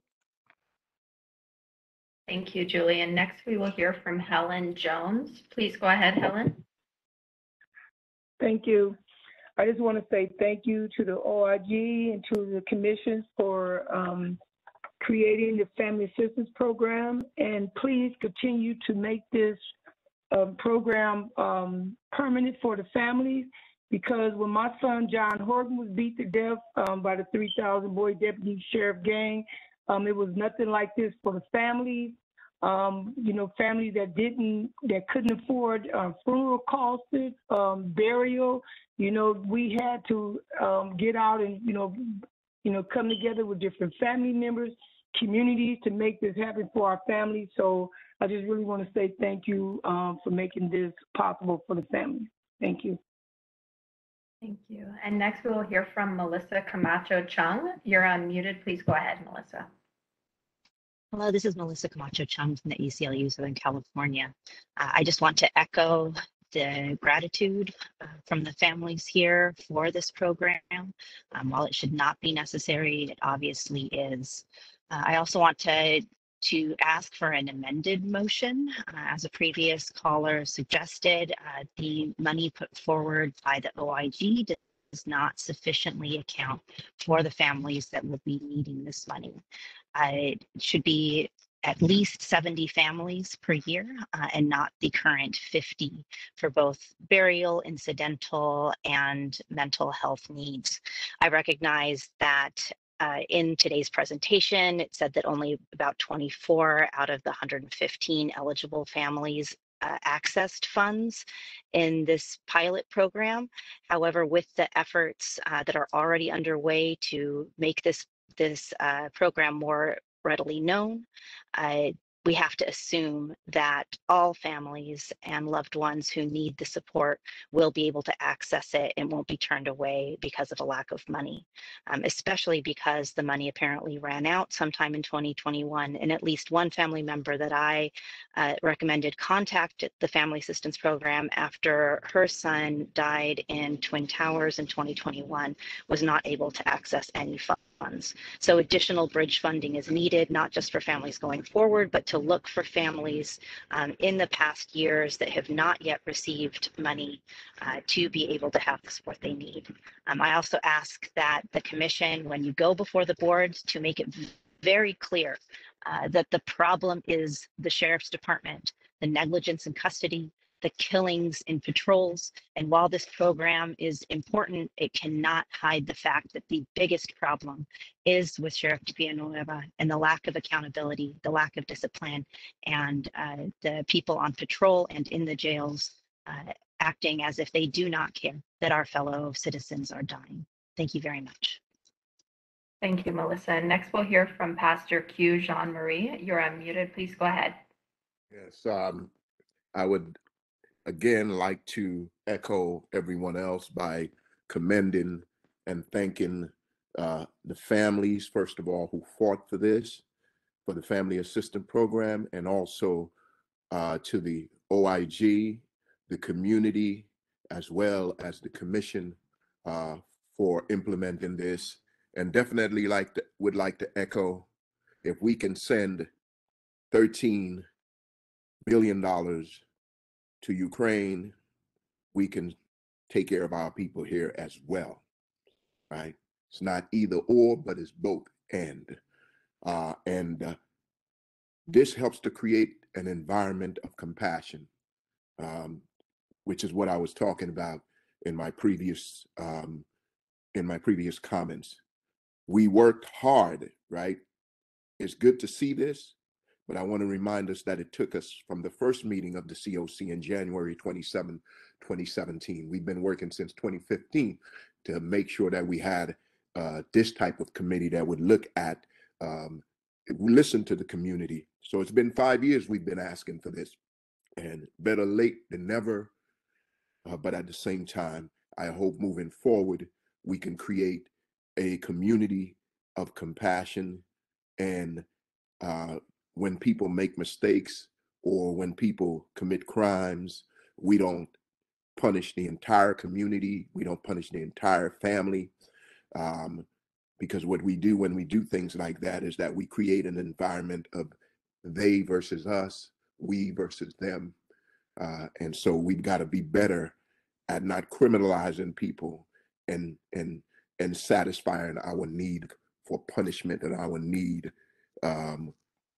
instead of looking for justice, we tend to want to punish people. But thank you for your work. We commit. Thank you. And next we'll hear from Yanira Reynoso. Please go ahead, Yanira. Yanira, we are not hearing you. I'll chat with you and come back to you in a little bit. Next, we'll move to Hilda Pedroza. You're unmuted. Please go ahead, Hilda. Yes, hello. I'm Hilda Pedroza. I'm sister of David Ordaz Jr., and I am very grateful for this family assistance program, which we actually did access. I do recommend that we have someone from the community outside of the county employees to immediately come and let the families know of this assistance and anything else that you're able to give. And in our circumstances, we received the 1099 NEC form, which actually is affecting our taxes. I would recommend to look into getting a 1099 MISC, miscellaneous, which wouldn't affect our taxes as much. So this is a downfall, and I wish I would have been notified of this before, not once I'm already doing my taxes. So this is something that we need to also implement in this program, where we are letting the families know exactly what it takes to get this money or any other services from them. Also, I think 50 families is not enough. We need more money because in our case alone, we have 5 families who have been immediately impacted. This is all my siblings who were outside along with our children when we watched our brother being executed by LASD. Also, we need to somehow get Dignity and Power involved, because Dignity and Power is the one or who is actually giving us, without having to put any of our insurance, mental health. So we need to let people know about all the situation, all the stuff that's actually given to us, and that it's not really just money that we're getting. So thank you very much. Thank you. And next we will hear from Andres Kwan, and Andres will be the last speaker. We'll try to go back to Yanira one last time, but that is all the people who have signed up. If you have not spoken yet, but you would like to comment on the Family Assistance Program, please raise your hand. Andres, you're unmuted. Please go ahead now. Hi, Andres Kwan, ACLU. What we heard from Paul Red's grandmother, Julie, this morning is that we've been facing an all-out human rights crisis in our county at the hands of Sheriff Villanueva and his deputies. We've heard time and time again about how, on top of Black and brown families having to survive deputies and deputy gang members and prospects targeting and killing their loved ones, they've also been surviving their harassment, relentless harassment, often by the very same deputies who kill their loved ones. As you heard from Julie, they face a campaign of intimidation, retaliation, trying to silence them and chill their First Amendment rights. And this should obviously not be surprising to the COC and oversight officials who received a very similar harassment and intimidation tactics. And this has been so extreme that in some cases, many family members have left the county, fled the county, really out of fear for their lives. And as an immigrant rights lawyer at the ACLU, I have to tell you that in international human rights, refugee law, and in this country's own asylum law, these families who fit the definition of refugees, who are being persecuted on account of a particular social group or political opinion. So One, you heard from Julie about Villanueva's press conference on February 23rd, but that wasn't the first time. On May 4th, we released a report on the Sheriff's Department harassment of families, focusing on the families of Anthony Vargas and Paul Rea. And the day after, Villanueva, on his Instagram Live, singled them out and identified them by name. Also, you may have seen Villanueva's letter to the board about deputy gangs, and in it, he named Valerie Vargas, the aunt of Anthony Vargas, who is the only non-politician he could criticize in this letter. I can't, I could tell you how this is so dangerous, but you probably know already. But in terms of the FAP, we support it wholeheartedly. We want to make sure that funding And goes to that does community-based conclude organizations your like DPA. time, Andres. Thank you very much. And Yanira, as I noted in the chat, please send an email to cocnotify@coc.lacounty.gov. And that goes for any community member who would like more information about this program or anything related to the Civilian Oversight Commission. And Chair Kennedy, that does conclude, yes, that does conclude all of the public comments on this item. Thank you.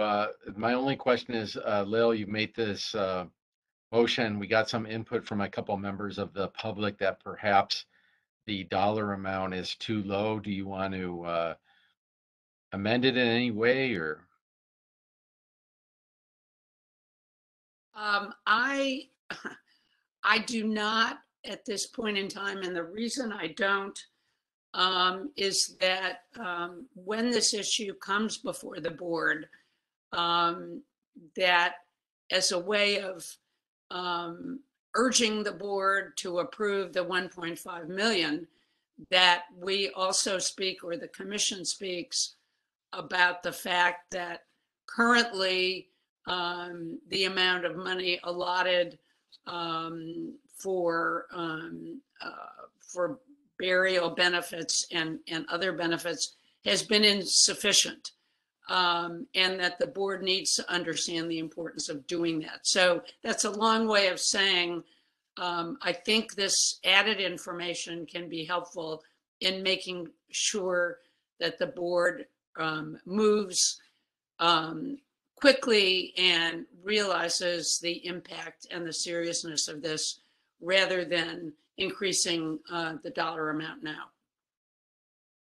Okay. I have a question. Do we know when the board is it looking at it this month? Do we know when the board is going to be taking this up as an agenda item? Brian, maybe you could help us on that? Yeah, I'm not sure. Our report date, this is June, so I'm not quite sure of the date. We'll find out. But I think, we'll take the motion and we'll send a notification to the board. But it might be helpful for us to have a representative from the commission when we find out that date at the actual board meeting for public comment. Oh yeah, sure. Well, I'm definitely plan on showing up that day. I'll tell you that, and maybe some other commissioners will join me. I was going to urge Patty, who's been the voice and the strong mover in this, to be present, and I also agree that other members of the commission should be available to be present as well. Let's take a vote then on Lil's motion.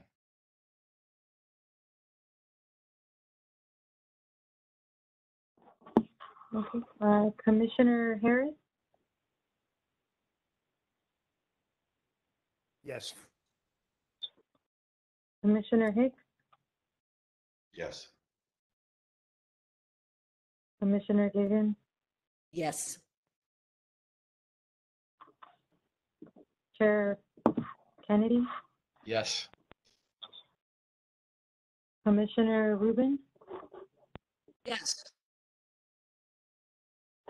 The motion carries unanimously. Thank you. A few more minutes. I'm almost done. See the people. I think that is the conclusion of our meeting. It's about 20 minutes before 1. And so unless there's anything that I've missed from the commission, we're going to adjourn. I want to thank our incredible staff for making this virtual meeting happened so smoothly.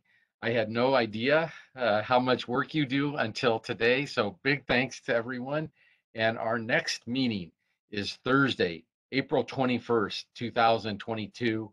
I believe that will still be a virtual meeting. Is that right, Brian? Yes, unless otherwise noted, but I'm pretty sure it's going to be a virtual meeting.